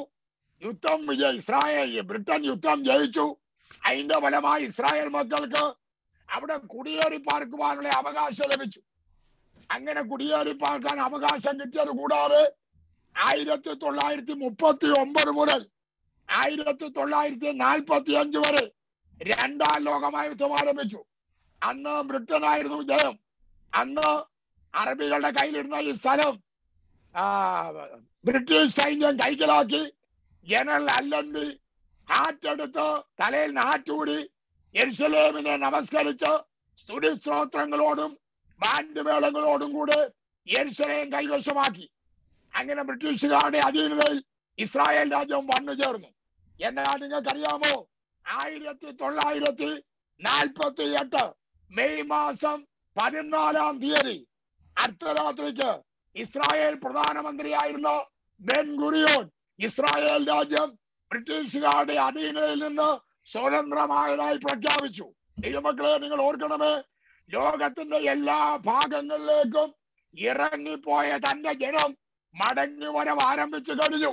1948 അത് ആരംഭിച്ചു. എന്നാൽ യെരുശലേം അവരുടെ കയ്യിലല്ലായിരുന്നു. 6 ദിവസത്തെ യുദ്ധം, ചുറ്റും പാർക്കുന്ന മുസ്ലിം രാജ്യങ്ങളെല്ലാം കൂടെ ചേർന്ന് 6 ദിവസത്തെ യുദ്ധം. 6 ദിവസം യുദ്ധം കൊണ്ട് ആ രാജ്യങ്ങളെ എല്ലാം തകർത്ത് അവിടെ നഷ്ടപ്പെട്ട യെരുശലേം തിരികെ പ്രാപിക്കുവാനിടയായി തീർന്നു. 1980 ജൂലൈയില് ഇസ്രായേലിന്റെ തലസ്ഥാനമായി യെരുശലേമാണെന്ന് ഇസ്രായേൽ പ്രഖ്യാപിച്ചു. എന്നാൽ ഒരു രാജ്യങ്ങളും അംഗീകരിച്ചില്ല, ആരും അത് ഏറ്റെടുത്തില്ല. എന്നാൽ നിങ്ങൾക്കറിയാമോ, ദൈവത്തിന്റെ സൂര്യ ഘടികാരത്തിലെ ഘടികാരം പൊക്കൊണ്ടപ്പോൾ അമേരിക്കയിൽ ദൈവം ഒരു ട്രംപിനെ കൊണ്ടുവന്നു. ട്രംപ് ഒരു ബിസിനസ്സുകാരനാ. നമ്മളാരും സ്വപ്നത്തിൽ പോലും വിചാരിച്ചില്ല ട്രംപ് അമേരിക്കൻ പ്രസിഡന്റ് ആകുമെന്ന്. എന്നാൽ ദൈവത്തിന്റെ ഘടികാരത്തിന്റെ സൂര്യ കറങ്ങിയപ്പോൾ ട്രംപിനെ പ്രസിഡന്റായി കൊണ്ടുവന്നിട്ട് അദ്ദേഹം 2017 ഡിസംബർ 6-ാം തീയതി 2017 ഡിസംബർ 6-ാം തീയതി അദ്ദേഹം പ്രഖ്യാപിച്ചു, യെരുശലേം ഇസ്രായേലിന്റെ തലസ്ഥാനമാണ്. അവരുടെ എംബസി അങ്ങോട്ട് മാറ്റി. അദ്ദേഹം അംഗീകരിച്ചപ്പോൾ മറ്റു ലോകരാജ്യങ്ങളൊക്കെ അംഗീകരിക്കാൻ തുടങ്ങി. ദൈവമക്കളെ, ഘടികാരം ഓടിപ്പോയിക്കൊണ്ടിരിക്കുക. ഒരിക്കലും ഒരു രാജാവ് മന്ത്രിയോട് ചോദിച്ചു, ബൈബിൾ ശരിയാണെന്ന് ഒറ്റ വാക്കിൽ ഉത്തരം പറയാമോ? പറയാം. യഹൂദനെ കുറിച്ച് പഠിച്ചാൽ ബൈബിൾ സത്യമാണെന്ന് ബോധ്യമാകും. നമ്മളോടുള്ള കർത്താവിന്റെ വരവും അനന്തര പ്രവർത്തനങ്ങളും കാണിപ്പാൻ ഘടികാരമാക്കി വെച്ചിരിക്കുന്നത് ദൈവം യഹൂദനെയാണ്. ഉഗണ്ടായിൽ എന്റെ വിമാനത്താവളത്തില് അവരുടെ ജനത്തെ കൊണ്ടുപോയവരെ, ഹൈജാക്ക് ചെയ്ത് കൊണ്ടുപോയവരെ വിടുവിച്ച സംഭവം ലോക സംഭവങ്ങളിൽ എണ്ണപ്പെടേണ്ട സംഭവമാണ്. അതിനുശേഷം യെരുശലേം, ഇസ്രായേൽ വളർന്നു. സൈന്യ ശക്തിയിൽ അവരാണ് മുൻപിൽ. നമ്മൾ ഉപയോഗിക്കുന്ന സെൽഫോൺ മുതൽ മുഴുവൻ കാര്യങ്ങളും അവരുടെ കണ്ടുപിടുത്തമാണ്. അവരെ ഒടിച്ചു നിർത്തിയാൽ ലോകരാജ്യങ്ങൾക്ക് രക്ഷയില്ല. അവനാണ് കണ്ടുപിടുത്തങ്ങൾ മുഴുവൻ, അവനാണ് ജ്ഞാനം, അവനാണ് അറിവ്. ആ രാജ്യം ചെറിയ രാജ്യമാണേലും ലോകരാജ്യങ്ങളെ മുഴുവൻ കീഴടക്കിക്കൊണ്ടിരിക്കുന്ന ഒരു രാജ്യമാണ്. അതേക്കുറിച്ചൊന്നും പറയാൻ ഞാൻ പോകുന്നില്ല. ഞാൻ ഇനിയും പറയാൻ പോകുന്നത് അവിടെ കൊണ്ട് തീർന്നില്ല. അന്ന് തൊട്ട് ഇസ്രായേൽ ജനം മടങ്ങി വരവ് തുടങ്ങി. ഇപ്പോ ഇസ്രായേലിൽ ഒരു പ്ലെയിൻ വന്നാൽ അതിലൊരു നല്ല പങ്ക് പുതുതായി ഇസ്രായേലിലോട്ട് വരുന്ന യഹൂദന്മാരാ. വിവിധ രാജ്യങ്ങളിൽ നിന്ന്, ഇന്ത്യയിൽ നിന്ന് പോലും ഉണ്ടായിരുന്ന യഹൂദന്മാരൊക്കെ മിക്കവാറും ഒക്കെ അവിടെ ചേക്കേറിയിരിക്കുകയാണ്. അതിനെക്കുറിച്ചുള്ള വാക്യങ്ങൾ വായിച്ച് സഹായിച്ചു തരണം. യെശയ്യാ പ്രവചനം 60-ാം അധ്യായം 8-ാം വാക്യം. മേഘം പോലെയും തങ്ങളുടെ കിളിവാതിലുകളിലേക്ക് പ്രാവുകളെ പോലെയും പറന്നു വരുന്ന ഇവർ ആർ? ദൂരത്തോടിക്കുകയാണ്. മേഘം പോലെയും തങ്ങളുടെ കിളിവാതിലുകളിലേക്ക് പ്രാവുകളെ പോലെ പറന്നു വരുന്നു. ഇവർ ആരാണ്? ദൈവമക്കളെ, മേഘം പോലെ പ്രാവുകളെ പോലെ യഹൂദന്മാർ ഇസ്രായേലിലേക്ക് മടങ്ങി വന്നുകൊണ്ടിരിക്കുകയാണ്. യെശയ്യാ 11:12. ഒരാൾ ഇരമ്യ 30:10 എടുത്തു വച്ചേക്കണം. യെശയ്യാ 11:12, ഇരമ്യ 30:10. അവൻ ജാതികൾക്കൊരു കൊടി ഉയർത്തി ഇസ്രായേലിന്റെ ഭ്രഷ്ടന്മാരെ ചേർക്കുകയും യഹൂദായുടെ ചിതറിപ്പോയവരെ ഭൂമിയുടെ 4 ദിക്കുകളിൽ നിന്നും ഒന്നിച്ചു കൂട്ടുകയും ചെയ്യും. അവിടെ വായിക്കുന്നത്, അവൻ ജാതികൾക്കൊരു കൊടി ഉയർത്തും, ഇസ്രായേലിന്റെ ഭ്രഷ്ടന്മാരെ അവൻ ചേർക്കും, യഹൂദയുടെ ചിതറിപ്പോയവരെ ഭൂമിയുടെ 4 ദിക്കിൽ നിന്നും അവൻ ഒന്നിച്ചു കൂട്ടുകയും ചെയ്യും. ഇരമ്യ 30:10, 32, 37. ആകയാൽ എൻ്റെ ദാസനായ യാക്കോബേ, നീ ഭയപ്പെടേണ്ട, ഇസ്രായേലേ നീ ഭ്രമിക്കേണ്ട എന്ന് യഹോവയുടെ അരുളപ്പാട്. ഞാൻ നിന്നെ ദൂരത്തു നിന്നും നിന്റെ സന്തതിയെ പ്രവാസദേശത്തു നിന്നും രക്ഷിക്കും. യാക്കോബ് മടങ്ങി വന്ന് സ്വസ്ഥമായും സൗര്യമായും ഇരിക്കും. യാക്കോബിനോട് ദൈവം നേരത്തെ വാഗ്ദത്തം ചെയ്തു, നിന്റെ മക്കളെ നീ ഭ്രമിക്കേണ്ട, ദൂരദേശത്തു നിന്നും നിന്റെ സന്തതിയെ പ്രവാസ ദേശത്തു നിന്നും രക്ഷിച്ച് മടക്കി വരുത്തും. അവർ സ്വസ്ഥമായും സ്വൈര്യമായും ഇരിക്കും. ഇരമ്യ 32:37. എന്റെ കോപത്തിലും ക്രോധത്തിലും മഹാരോഷത്തിലും ഞാൻ അവരെ നീക്കിക്കളഞ്ഞ സകല ദേശങ്ങളിൽ നിന്നും ഞാൻ അവരെ ശേഖരിക്കും. ഞാൻ അവരെ ഈ സ്ഥലത്തേക്ക് മടക്കി വരുത്തി അതിൽ നിർഭയമായി വസിക്കുമാറാക്കും. നോക്കിക്കോ, എന്റെ കോപത്തിലും ക്രോധത്തിലുമാണ് ഞാൻ അവരെ ചിതറിച്ചു കളഞ്ഞത്. എന്നാൽ സകല ദേശങ്ങളിൽ നിന്നും ഞാൻ അവരെ ശേഖരിക്കും. ഞാൻ അവരെ ഈ സ്ഥലത്തേക്ക് മടക്കി വരുത്തി അതിൽ അവർ നിർഭയമായി വസിക്കും. എസെക്കിയേൽ പ്രവചനം 20-ാം അധ്യായം 41, 34-13 വാക്യം. എസെക്കിയേൽ 20:41. ഞാൻ നിങ്ങളെ ജാതികളുടെ ഇടയിൽ നിന്ന് പുറപ്പെടുവിച്ച് നിങ്ങൾ ചിതറിപ്പോയിരിക്കുന്ന രാജ്യങ്ങളിൽ നിന്ന് ശേഖരിക്കുമ്പോൾ ഞാൻ നിങ്ങളെ സൗരഭ്യവാസനയായി സ്വീകരിക്കും. അങ്ങനെ ദൈവം പറയാണ്, ഞാൻ നിങ്ങളെ ശേഖരിക്കുക മാത്രമല്ല, ഞാൻ നിങ്ങളെ സൗരഭ്യവാസനയായി സ്വീകരിക്കാൻ പോകുകയോ. 34:11-13. ഞാൻ അവയെ ജാതികളുടെ ഇടയിൽ നിന്ന് പുറപ്പെടുവിച്ച് ദേശങ്ങളിൽ നിന്ന് ശേഖരിച്ച് സ്വദേശത്ത് കൊണ്ടുവന്ന് ഇസ്രായേൽ മലകളിലും നദീതീരങ്ങളിലും ദേശങ്ങളിലെ സകല വാസസ്ഥലങ്ങളിലും മേയിക്കും. ഹല്ലേലൂയ. അവരെ ഒരാടെന്ന നിലയിൽ ഞാൻ മടക്കി വരുത്തി നിങ്ങളെ മേയിക്കും. എസെക്കിയേൽ 36:24 വായിച്ചാട്ടെ. ഒരാൾ ഇരമ്യ 3:18. 36:24, ഇരമ്യ 3:18. ഞാൻ നിങ്ങൾക്ക് പുതിയൊരു ഹൃദയം തരും, പുതിയൊരു ആത്മാവിനെ ഞാൻ നിങ്ങളുടെ ഉള്ളിൽ ആക്കും. കല്ലായുള്ള ഹൃദയം ഞാൻ നിങ്ങളുടെ ജഡത്തിൽ നിന്ന് നീക്കി മാംസമായുള്ള ഹൃദയം നിങ്ങൾക്ക് തരും. ഞാൻ നിങ്ങളെ ജാതികളുടെ ഇടയിൽ നിന്ന് കൂട്ടി സകല ദേശങ്ങളിൽ നിന്നും നിങ്ങളെ ശേഖരിച്ച് സ്വദേശത്തേക്ക് ഞാൻ വരുത്തും. ഇരമ്യ 3:18. ആ കാലത്ത് യഹൂദാഗ്രഹം ഇസ്രായേൽ ഗ്രഹത്തോട് ചേർന്ന് അവരൊന്നിച്ച് വടക്കേ ദിക്കിൽ നിന്ന് പുറപ്പെട്ട് ഞാൻ നിങ്ങളുടെ പിതാക്കന്മാർക്ക് അവകാശമായി കൊടുത്ത ദേശത്തേക്ക് വരും. ഇരമ്യ 16:15 ഇസ്രായേൽ മക്കളെ വടക്ക് ദേശത്ത് നിന്നും ഞാൻ അവരെ നീക്കിക്കളഞ്ഞ സകല ദേശങ്ങളിൽ നിന്നും കൊണ്ടുവന്ന് ഹോവയാണെന്ന് പറയുന്ന കാലം വരും. എന്നെ ഹോവയുടെ അള്ളപ്പാട് ഞാൻ അവിടെ പിതാക്കന്മാർക്ക് കൊടുത്ത ദേശത്തിലേക്ക് ഞാൻ അവരെ വീണ്ടും കൊണ്ടുവരും. ഇരമ്യ 31:8 ഞാൻ അവരെ വടക്ക് ദേശത്ത് നിന്ന് വരുത്തുകയും ഭൂമിയുടെ അറ്റങ്ങളിൽ നിന്ന് അവരെയും അവരോടുകൂടെ കുരുടനെയും മുടന്തനെയും ഗർഭിണിയെയും നോവ് കിട്ടിയവളെയും എല്ലാം ശേഖരിക്കുകയും ചെയ്യും. അങ്ങനെ വലിയൊരു സംഘം മടങ്ങി വരും. അവർ കരഞ്ഞും കൊണ്ടുവരും. ഈ മക്കളെ ഇതെല്ലാം ഇസ്രായേൽ ജനത്തിന്റെ മടങ്ങി വരവിന്റെ വാക്യമാണ്. ആമോസിന്റെ പ്രവചനം 9-ാം അധ്യായം 9-ാം വാക്യം വായിച്ചു. ആമോസ് 9:9. ഒരാള് മത്തായി 24:31. മത്തായി 24:31.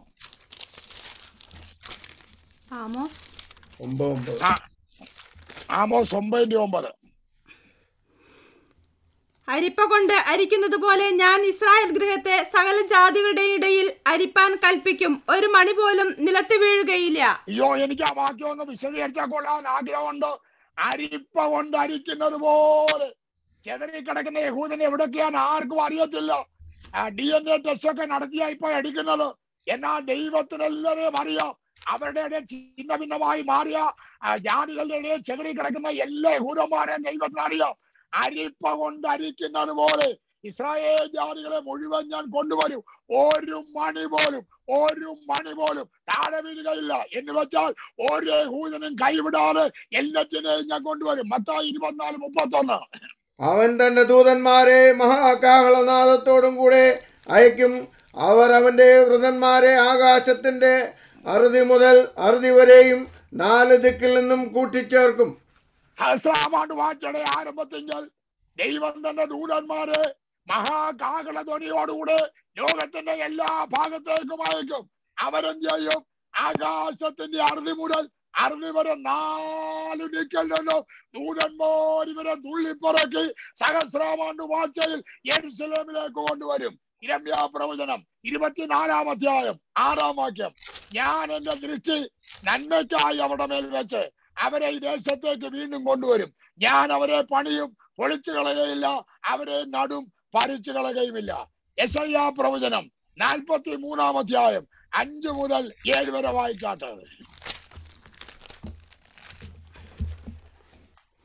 ഭയപ്പെടേണ്ട, ഞാൻ നിന്നോട് കൂടെയുണ്ട്. നിന്റെ സന്തതിയെ ഞാൻ കിഴക്ക് നിന്ന് വരുത്തുകയും പടിഞ്ഞാറ് നിന്ന് ശേഖരിക്കുകയും ചെയ്യും. ഞാൻ വടക്കിനോട് വരികയെന്നും തെക്കിനോട് തടുത്തു എന്നും കൽപ്പിക്കും. ദൂരത്തു നിന്ന് എന്റെ പുത്രന്മാരെയും ഭൂമിയുടെ അറ്റത്തു നിന്ന് എന്റെ പുത്രിമാരെയും എന്റെ നാമത്തിൽ വിളിച്ചും എന്റെ മഹത്വത്തിനായി സൃഷ്ടിച്ച് ഉണ്ടാക്കിയും ഇരിക്കുന്ന ഏവരെയും കൊണ്ട് വരിക എന്ന് ഞാൻ കൽപ്പിക്കും. ഇസ്രായേലിനെ ദൈവത്തിന്റെ നാമമഹത്വത്തിന് വേണ്ടി ദൈവം സൃഷ്ടിച്ചവരാണ്. അവരോട് വടക്കിനോട് പറയും തരിക, മറ്റൊരാട് പറയും തടഞ്ഞു വെക്കരുത്. ദൈവമക്കളെ, നടക്കാൻ പോകുന്ന സംഭവം പറഞ്ഞത് ഒരു രാജ്യത്തിന് ഇവരെ തടഞ്ഞു വെക്കുവാൻ കഴിയത്തില്ല. ഇവരെ എല്ലാം അരിപ്പ കൊണ്ട് അരിക്കുന്ന പോലെ അരിച്ചു പറക്കി ഇവരെല്ലാം കൊണ്ടുവരും. ആമോസിന്റെ പ്രവചനം 9-ാം അധ്യായം 15-ാം വാക്യം. ഞാൻ അവരെ അവരുടെ ദേശത്ത് നടും. ഞാൻ അവർക്ക് കൊടുത്തിരിക്കുന്ന ദേശത്ത് നിന്ന് അവരെ ഇനി പറിച്ചു കളയത്തില്ല എന്ന് നിന്റെ ദൈവമായ യഹോവ അരുളി ചെയ്യുന്നു. എസെക്കിയേൽ 34:28. അവരിനി ജാതികൾക്ക് കവർച്ചയായി തീരുകയില്ല. കാട്ടുമൃഗം അവരെ കടിച്ചു കീറുകയില്ല. അവർ നിർഭയമായി വസിക്കും. ആരും അവരെ ഭയപ്പെടുത്തുകയില്ല. യോവേലിന്റെ പ്രവചനം 3-ാം അധ്യായം 20-ാം വാക്യം. യഹൂദയ്ക്കോ സദാകാലത്തേക്കും യെരൂശലേമിന് തലമുറയോടും നിവാസികളും ഞാൻ പോക്കിയിട്ടില്ലാത്ത അവരുടെ രക്തപാതവും ഞാൻ പോക്കും. അവിടെ മുഴുവൻ കുറവും ദൈവം ക്ഷമിച്ച് അവിടെ രക്തപാതമെല്ലാം ഞാൻ പോക്കുവെന്ന്. എസെക്കിയേൽ 37:19 മുതൽ 22 വരെ നീണ്ട വാക്യങ്ങളാണ്. ചില വാക്യങ്ങൾ മാത്രം ഞാൻ പറയാം. ഞാൻ ഇസ്രായേൽ മക്കളെ അവർ ചെന്ന് ചേർന്നിരിക്കുന്ന ജാതികളുടെ ഇടയിൽ നിന്ന് കൂട്ടി 4 പുറത്തുനിന്നും സ്വരൂപിച്ച് സ്വദേശത്തേക്ക് കൊണ്ടുവരും. ഞാൻ അവരെ ദേശത്ത് ഇസ്രായേൽ പർവ്വതങ്ങളിൽ തന്നെ ഏകജാതിയാക്കും. ഒരു രാജാവ് അവർക്കെല്ലാവർക്കും രാജാവായിരിക്കും. അവൻ ഇനിയും 2 ജാതിയായിരിക്കയില്ല, 2 രാജ്യങ്ങളായിരിക്കയില്ല. നിങ്ങൾക്കറിയാം, ഇസ്രായേൽ ശലോമോന്റെ കാലശേഷം 2 രാജ്യമായി. ഇനിയും 2 രാജ്യമാകത്തില്ല, ഒറ്റ രാജാവേ ഉള്ളൂ. രണ്ടും ഒറ്റ രാജ്യമായിരിക്കും. ഇസ്രായേൽ എന്ന പേരിനാൽ മാത്രം അവർ അറിയപ്പെടും. യെശയ്യാ 27:12-13 അതിനകത്തൊരു വാക്യം ഇങ്ങനെ, ഞാൻ അവരെ പെറുക്കിയെടുക്കും. താഴെ വീണ് കിടക്കുന്ന അവരെ എല്ലാം ഞാൻ പെറുക്കിയെടുക്കും. യെശയ്യാ 11:11 അന്നാളിൽ കർത്താവ് തന്റെ ജനത്തിൽ ശേഷിച്ചിരിക്കുന്ന ശേഷിപ്പിന് അശൂരിൽ നിന്നും മിസ്രൈമിൽ നിന്നും പത്രോസിൽ നിന്നും കൂശിൽ നിന്നും ഏലാമിൽ നിന്നും ഗീനാറിൽ നിന്നും ഹാമാത്തിൽ നിന്നും സമുദ്രത്തിലെ ദ്വീപുകളിൽ നിന്നും വീണ്ടുകൊള്ളുവാൻ 2ാം പ്രാവശ്യവും കൈനീട്ടും. ആദ്യമേ അവരെല്ലാം കൊണ്ടുവരും. ഇനിയും വരാനുണ്ടെന്ന് ദൈവത്തിന് തോന്നിയാൽ 2ാമത് ഒരിക്കൽ കൂടെ ആളിനെ വിട്ട് നഷ്ടപ്പെട്ട മുഴുവൻ പേരെ പറക്കിയെടുത്ത് അരിപ്പ കൊണ്ടരിക്കുന്നത് പോലെ ഇസ്രായേലിലേക്ക് കൊണ്ടുവരുവാൻ പോവുകയാണ്. എസെക്കിയേൽ 34:11 മുതൽ 15 വരെ യഹോവയായ കർത്താവ് ഇപ്രകാരം അരുളിച്ചെയ്യുന്നു, ഞാൻ എന്റെ ആടുകളെ തെരഞ്ഞു നോക്കും. ഒരു ഇടയൻ ചിതറിപ്പോയിരിക്കുന്ന തന്റെ ആടുകളെ ഇടയിൽ ഇരിക്കുന്ന നാളിൽ തന്റെ ആട്ടിൻകൂട്ടത്തെ അന്വേഷിക്കുന്നത് പോലെ ഞാൻ എന്റെ ആടുകളെ അന്വേഷിച്ച് അവ കാറും കറുപ്പുമുള്ള ദിവസത്തിൽ ചിതറിപ്പോയ സകല സ്ഥലങ്ങളിൽ നിന്നും അവയെ വിടുവിക്കും. ഞാൻ അവയെ ജാതികളിൽ പുറപ്പെടുവിച്ച് ദേശങ്ങളിൽ നിന്ന് ശേഖരിച്ച് സ്വദേശത്ത് കൊണ്ടുവന്ന് ഇസ്രായേൽ മലകളിലും നദീതീരങ്ങളിലും ദേശങ്ങളിലെ സകല വാസസ്ഥലങ്ങളിലും മേയിക്കും. നല്ല മേച്ചിൽപ്പുറത്ത് ഞാൻ അവയെ മേയിക്കും. ഇസ്രായേലിന്റെ ഉയർന്ന മലകൾ അവയ്ക്ക് കിടപ്പിടമായിരിക്കും. നോക്കിക്കോ, എല്ലായിടത്തുനിന്നും ഞാൻ അവരെ കൊണ്ടുവരും. 2 വാക്യം കൂടെ ഞാൻ വായിക്കാം. എസെക്കിയേൽ 37:1 മുതൽ 9 വരെ വായിക്കുമ്പോൾ, എസെക്കിയേലിനെ കൊണ്ടുപോയി അത്തികളുടെ ഇടയിൽ നിർത്തി. അതേറ്റവും ഉണങ്ങിയിരുന്നു. നമ്മളെ ബാധിക്കുന്ന കാര്യമല്ലത്, എങ്കിലും നമ്മൾ ആത്മീയ വ്യാഖ്യാനത്തിൽ നമ്മൾ പ്രസംഗിക്കാറുണ്ട്.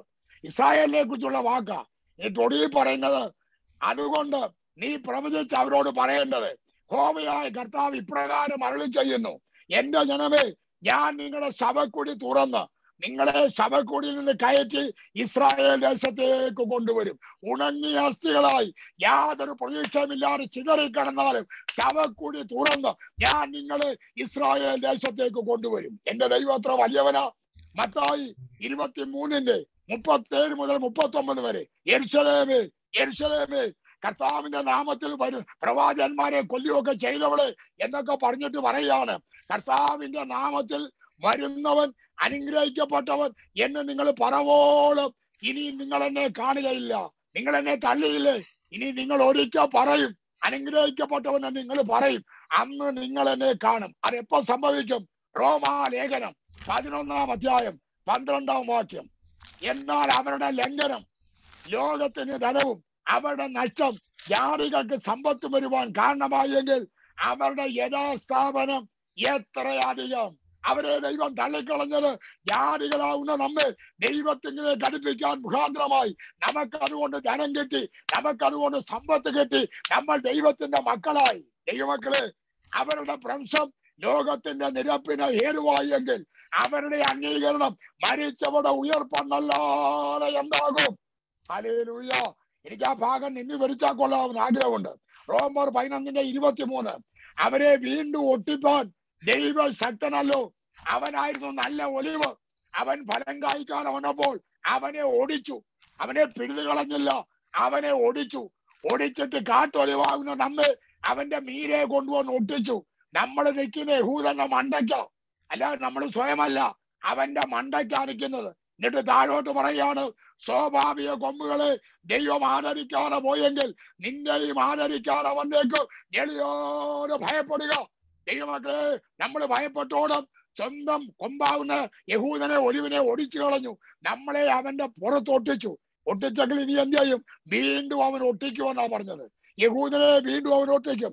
റോമാലേഖനം 11:25 മുതൽ 27 വരെ എപ്പോഴാ വീണ്ടും ഒട്ടിക്കുന്നത്? ജാതികളുടെ പൂർണ്ണസംഖ്യ ചേരുവോളം അവർക്ക് അംശമായി കാഠിന്യം ഭവിച്ചിരിക്കുന്നു. വിടുവിക്കുന്നവർ സിയോനിൽ നിന്ന് വരും. എപ്പോഴാ ഒട്ടിക്കുന്നത്? ജാതികളുടെ പൂർണ്ണസംഖ്യ ചേരും. എന്ന് വെച്ചാൽ യേശു ക്രിസ്തുവിന്റെ രക്തത്താൽ ഒരു കൂട്ടം ആൾക്കാര് രക്ഷിക്കപ്പെട്ട് സ്ഥാനപ്പെട്ട് ദൈവസഭയോട് ചേരും. ആ പൂർണ്ണസംഖ്യ ചേരുന്നതെന്നോ അന്ന് കർത്താവ് വരും. സഭ ഇവിടുന്ന് സ്വർഗത്തിലേക്ക് പോകും. അത് കഴിഞ്ഞാണ് യഹൂദന് അംഗീകരണം കിട്ടുന്നത്. വിടുവിക്കുന്നവർ സിയോനിൽ നിന്ന് വരും. സെക്കരിയ 14:4 അന്നാളിൽ അവന്റെ കാൽ ഒലിവുമലയിൽ നിൽക്കും. അതൊന്ന് വായിച്ച സെക്കരിയ 4:4. സെക്കരിയ 14:4. അന്നാളിൽ അവന്റെ കാൽ യെരുശലേമിനെതിരെയുള്ള കിഴക്ക് ഒലിവുമലയിൽ നിൽക്കും. ഒലിവുമലയിൽ നിൽക്കാൻ ഒലിവുമല രണ്ടായി പിളർക്കും. ദൈവമക്കളെ, യേശുവിന്റെ രഹസ്യവരമല്ല. യേശുവിന്റെ രഹസ്യവരം കഴിഞ്ഞ് 7 വർഷം കഴിഞ്ഞ് കർത്താവ് തന്നെ വിശുദ്ധന്മാരും കൂടെ വെള്ള കുതിരപ്പുറത്ത് ഒലിവുമലയിൽ വരും. ഒലിവുമലയിൽ വരുമ്പോൾ അവൻ ആ ഒലിവുമല രണ്ടായി പിളർക്കും. വലിയൊരു താഴ്വര ഉളവായി വരും. ആ അവസരത്തിൽ അവർ കാഴ്ച നടക്കാൻ പോവുകയാണ്. സെക്കരിയ 13:5-6 വായിച്ചാട്ട്. ഞാൻ പ്രവാചകനല്ല, കൃഷിക്കാരനത്രേ. എന്റെ ബാല്യത്തിൽ തന്നെ ഒരാൾ എന്നെ വിലക്ക് മേടിച്ചിരിക്കുന്നെന്ന് അവൻ പറയും. എന്നാൽ അവനോട് ചോദിക്കും, നിന്റെ കയ്യിലെ മുറിവെന്താന്ന് ചോദിക്കുമ്പോൾ അവൻ അവരോട് പറയും, ഞാൻ എന്റെ വീട്ടിൽ വന്നപ്പോൾ എന്റെ സ്വന്തമായവർ എനിക്ക് തന്നെ മുറിവാന്ന് പറയും. അവിടെ വരുമ്പോ കർത്താവ് ചിലപ്പോൾ രൂപമാറ്റം നടത്തും. കർത്താവ് അവരെ കാണിക്കാൻ കാൽവരിയിൽ തകർത്ത കയ്യുമായിട്ടാണ് വരുന്നത്. എന്നാൽ പസ്മോസിൽ വന്നത് തേജസ്കരിക്കപ്പെട്ട കർത്താവായിട്ടാണ് വന്നത്. ഇസ്രായേലിനെ ബോധ്യമാക്കാൻ അവർ ക്രൂശിച്ച അതേ രീതിയിൽ തുളയ്ക്കപ്പെട്ട കയ്യുമായിട്ട് കർത്താവ് അവരെ കാണിക്കും. അവര് ചോദിക്കും, നിന്റെ കയ്യിൽ എന്തായി പാട്? ഞാൻ എന്റെ സേവിക്കുന്നുള്ള വീട്ടിൽ വന്നപ്പോൾ അവരെനിക്ക് തന്നതാന്ന് പറയും. ഉടനെ അവരെന്തോ ചെയ്യും? സെക്കരിയ 12:10 നശിപ്പിപ്പാൻ നോക്കും. ഞാൻ അവനെ കുറിച്ച് വിലപിക്കുന്നത് പോലെ അവരവനെ കുറിച്ച് വിലപിക്കും. ആദ്യജാതനെ കുറിച്ച് വിലപിക്കുന്നത് പോലെ അവരവനെ കുറിച്ച് വിലപിക്കും. സെക്കരിയ 13:1 ഒരു ജാതി ഒരു ദിവസം കൊണ്ട് ജനിക്കാൻ പോകുക. ഒരു ജാതി ഒരു ദിവസം കൊണ്ട് ജനിക്കാൻ പോകുക. എസെക്കിയേൽ 36:24-30 വരെ വായിച്ചാട്ട്. എസെക്കിയേൽ 36:24-30 വരെ. 36:24-30 വരെ. ഞാൻ നിങ്ങളെ ജാതികളുടെ നിന്ന് കൂട്ടി സകല ദേശത്തു നിന്നും നിങ്ങളെ ശേഖരിച്ച് സ്വന്തം ദേശത്തേക്ക് വരുത്തും. ഞാൻ നിങ്ങളുടെ മേൽ നിർമ്മല ജലം തളിക്കും. നിങ്ങൾ നിർമ്മലരായി തീരും. ഞാൻ നിങ്ങളുടെ സകല മലിനതയെയും സകല വിഗ്രഹങ്ങളെയും നീക്കി നിങ്ങളെ നിർമ്മലീകരിക്കും. ഞാൻ നിങ്ങൾക്ക് പുതിയൊരു ഹൃദയം തരും. പുതിയൊരു ആത്മാവിനെ ഞാൻ നിങ്ങളുടെ ഉള്ളിലാക്കും. കല്ലായുള്ള ഹൃദയം ഞാൻ നിങ്ങളുടെ ജഡത്തിൽ നിന്ന് നീക്കി മാംസളമായുള്ള ഹൃദയം നിങ്ങൾക്ക് തരും. ഞാൻ എൻ്റെ ആത്മാവിനെ നിങ്ങളുടെ ഉള്ളിലാക്കി നിങ്ങളെ എൻ്റെ ചട്ടങ്ങളിൽ നടക്കുമാറാക്കും. നിങ്ങൾ എൻ്റെ വിധികളെ പ്രമാണിച്ചനുഷ്ഠിക്കും. വാക്യങ്ങളൊക്കെ വായിക്കാൻ ഒത്തിരി ഉണ്ട്. ഞാൻ നിങ്ങളുടെ മേൽ നിർമ്മല ജലം തളിക്കും. ഒലിവുമലയിൽ വരുന്ന കർത്താവ് അവരുടെ മേൽ നിർമ്മല ജലം ജലിച്ച് അവരെ സ്വന്തം ജനമായി വീണ്ടും അംഗീകരിച്ചിട്ട് താഴോട്ട് പറയുന്നു, ഞാൻ നിങ്ങൾക്ക് ക്ഷാമം വരുത്താതെ ധാന്യം വിളിച്ചു വരുത്തും. മരുഭൂമിയിൽ 40 വർഷം മന്ന കൊടുത്തതുപോലെ സഹസ്രാമാണ്ട് വാഴ്ചയിൽ ക്ഷാമം വരുത്താതെ ദൈവം ഭക്ഷണം വിളിച്ചു വരുത്തി തന്റെ ജനത്തിന് കൊടുത്ത് അവിടെ പാർപ്പിക്കുന്ന ഒരു കാലം വരുവാൻ പോകുകയാണ്. ഹല്ലേലൂയ.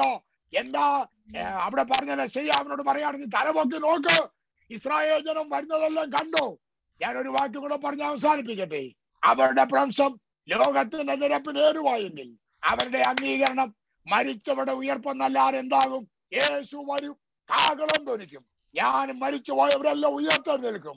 ആ ഉയർപ്പിന് ശേഷമാണ് യഹൂദന്റെ അംഗീകരണം നടക്കുന്നത്. ഇപ്പോഴേ ഒന്ന് കണ്ണു തുറന്നു. ഓരോ പ്ലെയിനിലും ആൾക്കാര് യെരുശലേമിലേക്ക് പൊയ്ക്കൊണ്ടിരിക്കുക. ഓരോ പ്ലെയിനിന്റെ പകുതിയിൽ കൂടുതൽ ആൾക്കാർ പുതിയ ആൾക്കാരാ. അയ്യോ പൊയ്ക്കൊണ്ടിരിക്കുക. യെശയ്യാവേ, നീ തലവൊക്കി നോക്ക്. ആ വരുന്നവരാണ്. നീ ഒന്ന് തലവൊക്കി നോക്ക്. ദൈവജനമേ, നമ്മളും തലവെക്കണം.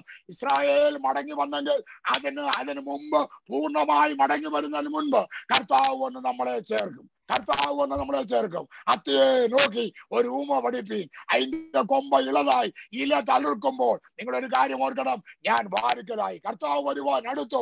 തലകളെ നമുക്ക് ഉയർത്താം. സാമ്രാജ്യ തകർച്ച കാണുവാൻ തല ഉയർത്താം. ഇസ്രായേലിന്റെ മടങ്ങിവരവിനെ കാണുവാൻ തല ഉയർത്താം. നമ്മുടെ പോക്കിന് വേണ്ടിയും തല ഉയർത്താം. ദൈവം നമ്മെ സഹായിക്കുമാറാകട്ടെ. ആമേൻ. Thank you pastor VEEYAPURAM George. ഇന്ന് രാത്രികാലവും പ്രത്യാശയേറിയ വചനം നമുക്ക് കേൾക്കുവാനും നമ്മുടെ വീണ്ടെടുപ്പ് അടുത്തുപോയെന്നും വ്യക്തമായി ഇന്ന് രാത്രി കാലം കേട്ട തിരുവചനത്തിൽ കൂടെ നമുക്ക് മനസ്സിലാക്കാൻ ദൈവം ഇടയാക്കിയ കൃപയ്ക്കായി നമുക്ക് ദൈവത്തെ സ്തുതിക്കാം. നാളെ വൈകിട്ടും കൃത്യം 8 മണിക്ക്, ഇന്ത്യയിൽ 6:30 മണിക്ക് നമ്മുടെ ഈ ക്ലാസ് ആരംഭിക്കും. എല്ലാ പ്രിയപ്പെട്ട തക്ക സമയത്ത് കടന്നുറങ്ങണമെന്ന് ഓർപ്പിക്കുന്നു. ഇപ്പോൾ ഒക്ലഹോമയിൽ നിന്ന് സിസ്റ്റർ ശാന്തമ്മ ഏബ്രഹാം ഒരു പാട്ട് പാടുകയും അതിനുശേഷം പാസ്റ്റർ കെ എൻ തങ്കച്ചൻ പ്രാർത്ഥിച്ച് ആശീർവാദം പറഞ്ഞ് നമ്മുടെ യോഗ അവസാനിപ്പിക്കും. ശാന്തമ്മ ഏബ്രഹാം. എല്ലാ പ്രിയപ്പെട്ടവർക്കും കർത്താവായ യേശുക്രിസ്തുവിന്റെ നാമത്തിൽ സ്നേഹവന്ദനം. പ്രത്യേകിച്ച് ജോർജുട്ടി പാസ്റ്ററോടുകൂടെ ഒരു പ്രാവശ്യം കൂടെ ഇങ്ങനെ ആയിരിക്കാൻ കർത്താവ് എന്ന സമയത്തിനായിട്ട് ഞാൻ ദൈവത്തിന് സ്തോത്രം ചെയ്യുന്നു. സ്തോത്രം. ക്രിസ്തലോ. അങ്ങേ പോലൻ ദൈവമേ ആരുള്ളി ലോകേ, അങ്ങില്ലല്ലാതെ വേറെ ഇല്ലെന്നാശ്രയം, അങ്ങിൽ മാത്രം ചാരുന്നൻ പ്രാണപ്രിയനേ, അങ്ങു മാത്രമാണെന്നും എന്റെ സർവവും. അങ്ങേ പോലൻ ദൈവമേ ആരുള്ളി ലോകേ, അങ്ങില്ലല്ലാതെ വേറെ ഇല്ലെന്നാശ്രയം, അങ്ങിൽ മാത്രം ചാരുന്നൻ പ്രാണപ്രിയനേ, അങ്ങു മാത്രമാണെന്നും എന്റെ സർവവും. ആരാധന അങ്ങേക്കാരാധന, എന്നേശുവേ അങ്ങേക്കാരാധന, എന്നെ മുറ്റുമായി ഞാൻ സമർപ്പിക്കുന്നേ, നിൻ വാചനത്താൽ എന്നെ കഴുകണമേ, നിന്റെ ഗീതം പോലെന്നെ നടത്തണമേ, ശുദ്ധാത്മാവിനാൽ എന്നെ നിറയ്ക്കണമേ, നിന്റെ ഗീതം പോലെന്നെ നടത്തണമേ, ശുദ്ധാത്മാവിനാൽ എന്നെ നിറയ്ക്കണമേ. ആരാധന അങ്ങേക്കാരാധന, എന്നേശുവേ അങ്ങേക്കാരാധന, നിൻ വഴികളിൽ ഞാൻ നടക്കുവാനായി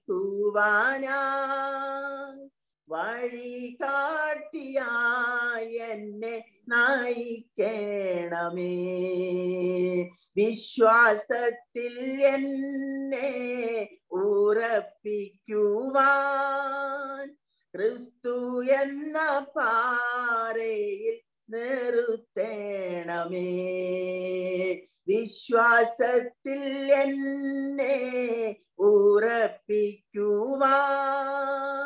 ക്രിസ്തു എന്ന പാറയിൽ നിർത്തണമേ. ആരാധന അങ്ങേക്കാരാധന, എന്നേശുവേ അങ്ങേക്കാരാധന, ആരാധന അങ്ങേക്കാരാധന, എന്നേശുവേ അങ്ങേക്കാരാധന.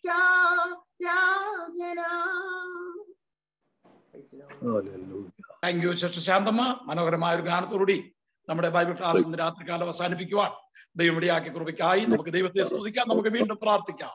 ഇന്ന് രാത്രികാലം കേട്ട വചനങ്ങൾക്കായി നമുക്ക് എല്ലാവർക്കും അല്പസമയം സ്തോത്രം ചെയ്യാം. ദൈവം തന്റെ ദാസനെ കരുണയോടെ ഉപയോഗിച്ചാണ് സ്തോത്രം ചെയ്യാം. ഇപ്പോൾ പാസ്റ്റർ കെ എൻ തങ്കച്ചൻ പ്രാർത്ഥിച്ച് ആശീർവാദം പറഞ്ഞ് നമ്മുടെ ഈ ബൈബിൾ ക്ലാസ് അവസാനിപ്പിക്കും. നമുക്ക് പ്രാർത്ഥിക്കാം. കർത്താവേ, നന്ദിയോടെ സ്തോത്രം സ്തോത്രം സ്തോത്രം. ഞങ്ങളുടെ ദൈവമേ, സ്വർഗസ്ഥ പിതാവേ, ഈ അനുഗ്രഹിക്കപ്പെട്ട രാത്രി സമയത്തിനായി ഞങ്ങൾ നന്ദിയോടെ സ്തോത്രം ചെയ്യുന്നു. ഞങ്ങളുടെ ബൈബിൾ ക്ലാസിന്റെ 10ാമത്തെ രാത്രിയിലും അങ്ങയുടെ വലിയ ദാസനിലൂടെ ഞങ്ങൾക്ക് ലഭിച്ച അവിടുത്തെ വിലപ്പെട്ട ആലോചനകൾക്കായി ഞങ്ങൾ നന്ദിയോടെ സ്തോത്രം ചെയ്യുന്നു. സ്വർഗത്തിൽ എന്നേക്കും സ്ഥിരമായിരിക്കുന്ന ദൈവത്തിന്റെ മാറ്റമില്ലാത്ത വചനത്തിനായി നന്ദിയോടെ സ്തോത്രം ചെയ്യുന്നു. നൂറ്റാണ്ടുകൾക്ക് മുൻപ് ദൈവത്തിന്റെ പരിശുദ്ധാത്മാവിന്റെ നിയോഗത്താൽ ദൈവത്തിന്റെ ദാസന്മാരിൽ കൂടെ എഴുതിയതായ ദൈവത്തിന്റെ മാറ്റമില്ലാത്ത വചനം ഞങ്ങൾ ജീവിച്ചുകൊണ്ടിരിക്കുന്ന ഈ കാലഘട്ടത്തിൽ അത് നിറവേറിക്കൊണ്ടിരിക്കുന്നതിനാൽ ഞങ്ങൾ നന്ദിയോടെ സ്തോത്രം ചെയ്യുന്നു. ഇന്ന് രാത്രിയിലും കർത്താവെ അവിടുത്തെ മാറ്റമില്ലാത്ത വചനം കേട്ട് ഞങ്ങളുടെ ഹൃദയത്തിന് ആനന്ദവും പ്രത്യാശയും വർദ്ധിപ്പിക്കുവാൻ കൊണം സ്വർഗത്തിലെ ദൈവം അവിടുന്ന് പ്രവർത്തിച്ച ദൈവത്തിന്റെ എല്ലാ വിശ്വസ്തതയ്ക്കും അവിടുത്തെ കരുണകൾക്കുമായി നന്ദിയോടെ സ്തോത്രം ചെയ്യുന്നു. ഈ ദിവസങ്ങളിൽ ഞങ്ങളെ കേൾപ്പിച്ചുകൊണ്ടിരിക്കുന്ന ദൈവത്തിന്റെ വചനത്തിനായി സ്തോത്രം. ഞങ്ങളുടെ തലകളെ ദിവസങ്ങളിൽ ഉയർത്തുവാൻ ദൈവത്തിന്റെ വചനത്തിലൂടെ ഞങ്ങളോട് പ്രബോധിപ്പിച്ചല്ലോ കർത്താവെ. ലോകരാഷ്ട്രങ്ങളൊക്കെയും ഈ നാളുകളിൽ തകർന്നുകൊണ്ടിരിക്കുന്ന ഈ കാലഘട്ടങ്ങളിൽ സ്വർഗ്ഗത്തിലെ ദൈവം ഞങ്ങൾക്ക് വേണ്ടി ഒരുക്കുന്ന ഒരിക്കലും നശിച്ചു പോകാത്ത ഒരു നിത്യരാജ്യത്വം ഞങ്ങൾക്ക് ലഭിക്കുവാൻ പോകുന്നത് കൊണ്ട് കർത്താവെ ഞങ്ങളുടെ തലകളെ ഉയർത്തി വരാൻ പോകുന്ന ഞങ്ങൾക്ക് വേണ്ടി ഒരുക്കുന്ന മനോഹരമായ രാജ്യത്തിന് വേണ്ടി ഞങ്ങൾ കാത്തിരിപ്പാൻ കൊണം സ്വർഗത്തിലെ ദൈവമേ അവിടുന്ന് ഞങ്ങളെ സഹായിക്കുമാറാകണമെന്ന് അങ്ങോട്ട് പ്രാർത്ഥിക്കുന്നു. അത് തന്റെ വിശുദ്ധന്മാർക്ക് വേണ്ടി ഒരുക്കിയിരിക്കുന്നു എന്നുള്ളത് ദൈവത്തിന്റെ വചനം ഞങ്ങളെ അറിയിക്കുന്നത് കൊണ്ട് ഞങ്ങൾ തിരുനാമത്തെ സ്തുതിക്കുന്നു. ആകയാൽ ഈ ദിവസങ്ങളിൽ ഞങ്ങളുടെ പ്രത്യാശയെ പുതുക്കിക്കൊണ്ട് ഞങ്ങളുടെ വീണ്ടെടുപ്പിന്റെ നാളിന് വേണ്ടി ഞങ്ങൾ കാത്തിരിപ്പാൻ കൊണ്ടുള്ള ദൈവീക അനുഗ്രഹങ്ങളാൽ ഞങ്ങളെ നിറയ്ക്കുമാറാകണമെന്ന് അങ്ങയോട് പ്രാർത്ഥിക്കുന്നു. ലോകത്തിന്റെ വിവിധ സ്ഥലങ്ങളിലേക്ക് രാജ്യങ്ങളിലേക്ക് ചിതറിപ്പോയ ഇസ്രായേൽ ജനം അവരുടെ സ്വന്തം രാജ്യത്തിലേക്ക് മടങ്ങി വരുന്നു എന്നുള്ളത് ദൈവത്തിന്റെ വചനത്തിലൂടെ ഇന്ന് രാത്രി ഞങ്ങളെ കേൾപ്പിച്ചല്ലോ. അത് കേട്ട വചനത്തിന് മുൻപിൽ ഈ ദിവസങ്ങളിൽ ഞങ്ങളുടെ തലകളെ ഉയർത്തിക്കൊണ്ട് കർത്താവിന്റെ വചനത്തിന്റെ ആ പ്രവചനങ്ങളൊക്കെയും നിറവേറിക്കൊണ്ടിരിക്കുന്ന ഈ കാലഘട്ടങ്ങളിൽ കർത്താവെ ഞങ്ങളുടെ വീണ്ടെടുപ്പിന്റെ നാൾ അടുത്തു എന്നുള്ളത് ഓർത്ത് ഞങ്ങൾ പ്രത്യാശയെ പുതുക്കിക്കൊണ്ട് ഈ ദിവസങ്ങളിൽ മുൻപോട്ട് യാത്ര ചെയ്യുവാൻ ദൈവമായ കർത്താവ് കൃപ നൽകുമാറാകണമേ. ജീവന്റെ വചനം പ്രമാണിച്ചുകൊണ്ട് ലോകത്തിൽ ജ്യോതിസുകളെ പോലെ പ്രകാശിക്കുവാനുള്ള എല്ലാ ദൈവിക അനുഗ്രഹങ്ങളും ഞങ്ങൾക്ക് നൽകി തന്ന് ഞങ്ങളെ സഹായിക്കുമാറാകണമേ.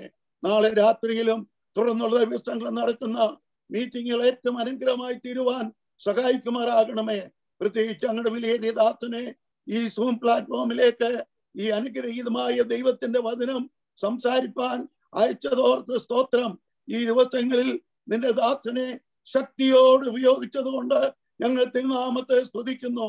കേൾക്കപ്പെട്ട വചനത്തിന് മുൻപിൽ ഞങ്ങളെ തന്നെ ഒരു പ്രാവശ്യം കൂടെ സമർപ്പിക്കുന്ന കർത്താവെ, അവിടുത്തെ വരവിന് വേണ്ടി ഞങ്ങളെ ഒരുക്കുമാറാകണമേ.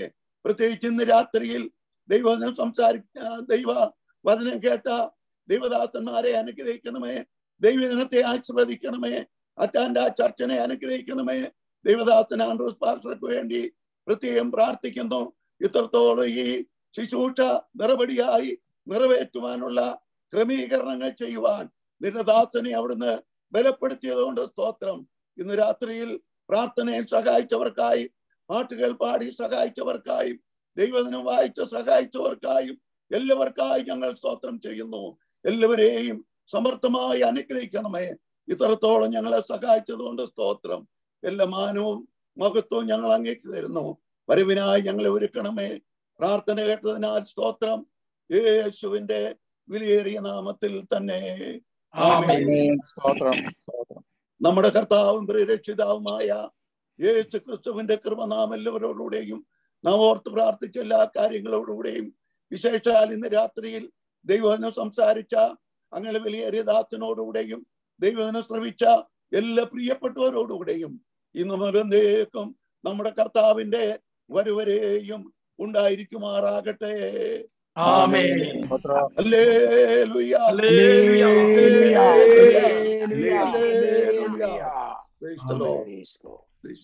എല്ലാവരെയും അനുഗ്രഹിക്കട്ടെ. എത്ര സന്തോഷകരമായിരുന്നു ഈ കഴിഞ്ഞ ഈ 10 ദിവസങ്ങൾ കേട്ട വചനങ്ങൾ. നമുക്ക് എത്ര അത് അനുഗ്രഹമാണ്. നമ്മുടെ പ്രത്യാശ വർദ്ധിക്കാൻ ഇടയായി. ഇനി നിങ്ങളുടെ സമയമാണ്. അല്പസമയം അങ്ങോട്ടും ഇങ്ങോട്ടും സംസാരിക്കാം. പാസ്റ്റർ ജോർജ് കുട്ടിയോട് നിങ്ങളുടെ നന്ദി രേഖപ്പെടുത്താം. ദൈവം സഹായിക്കട്ടെ. നിങ്ങളുടെ സമയമാണ്. Praise the Lord. Thank you. Oh, thank you. Welcome.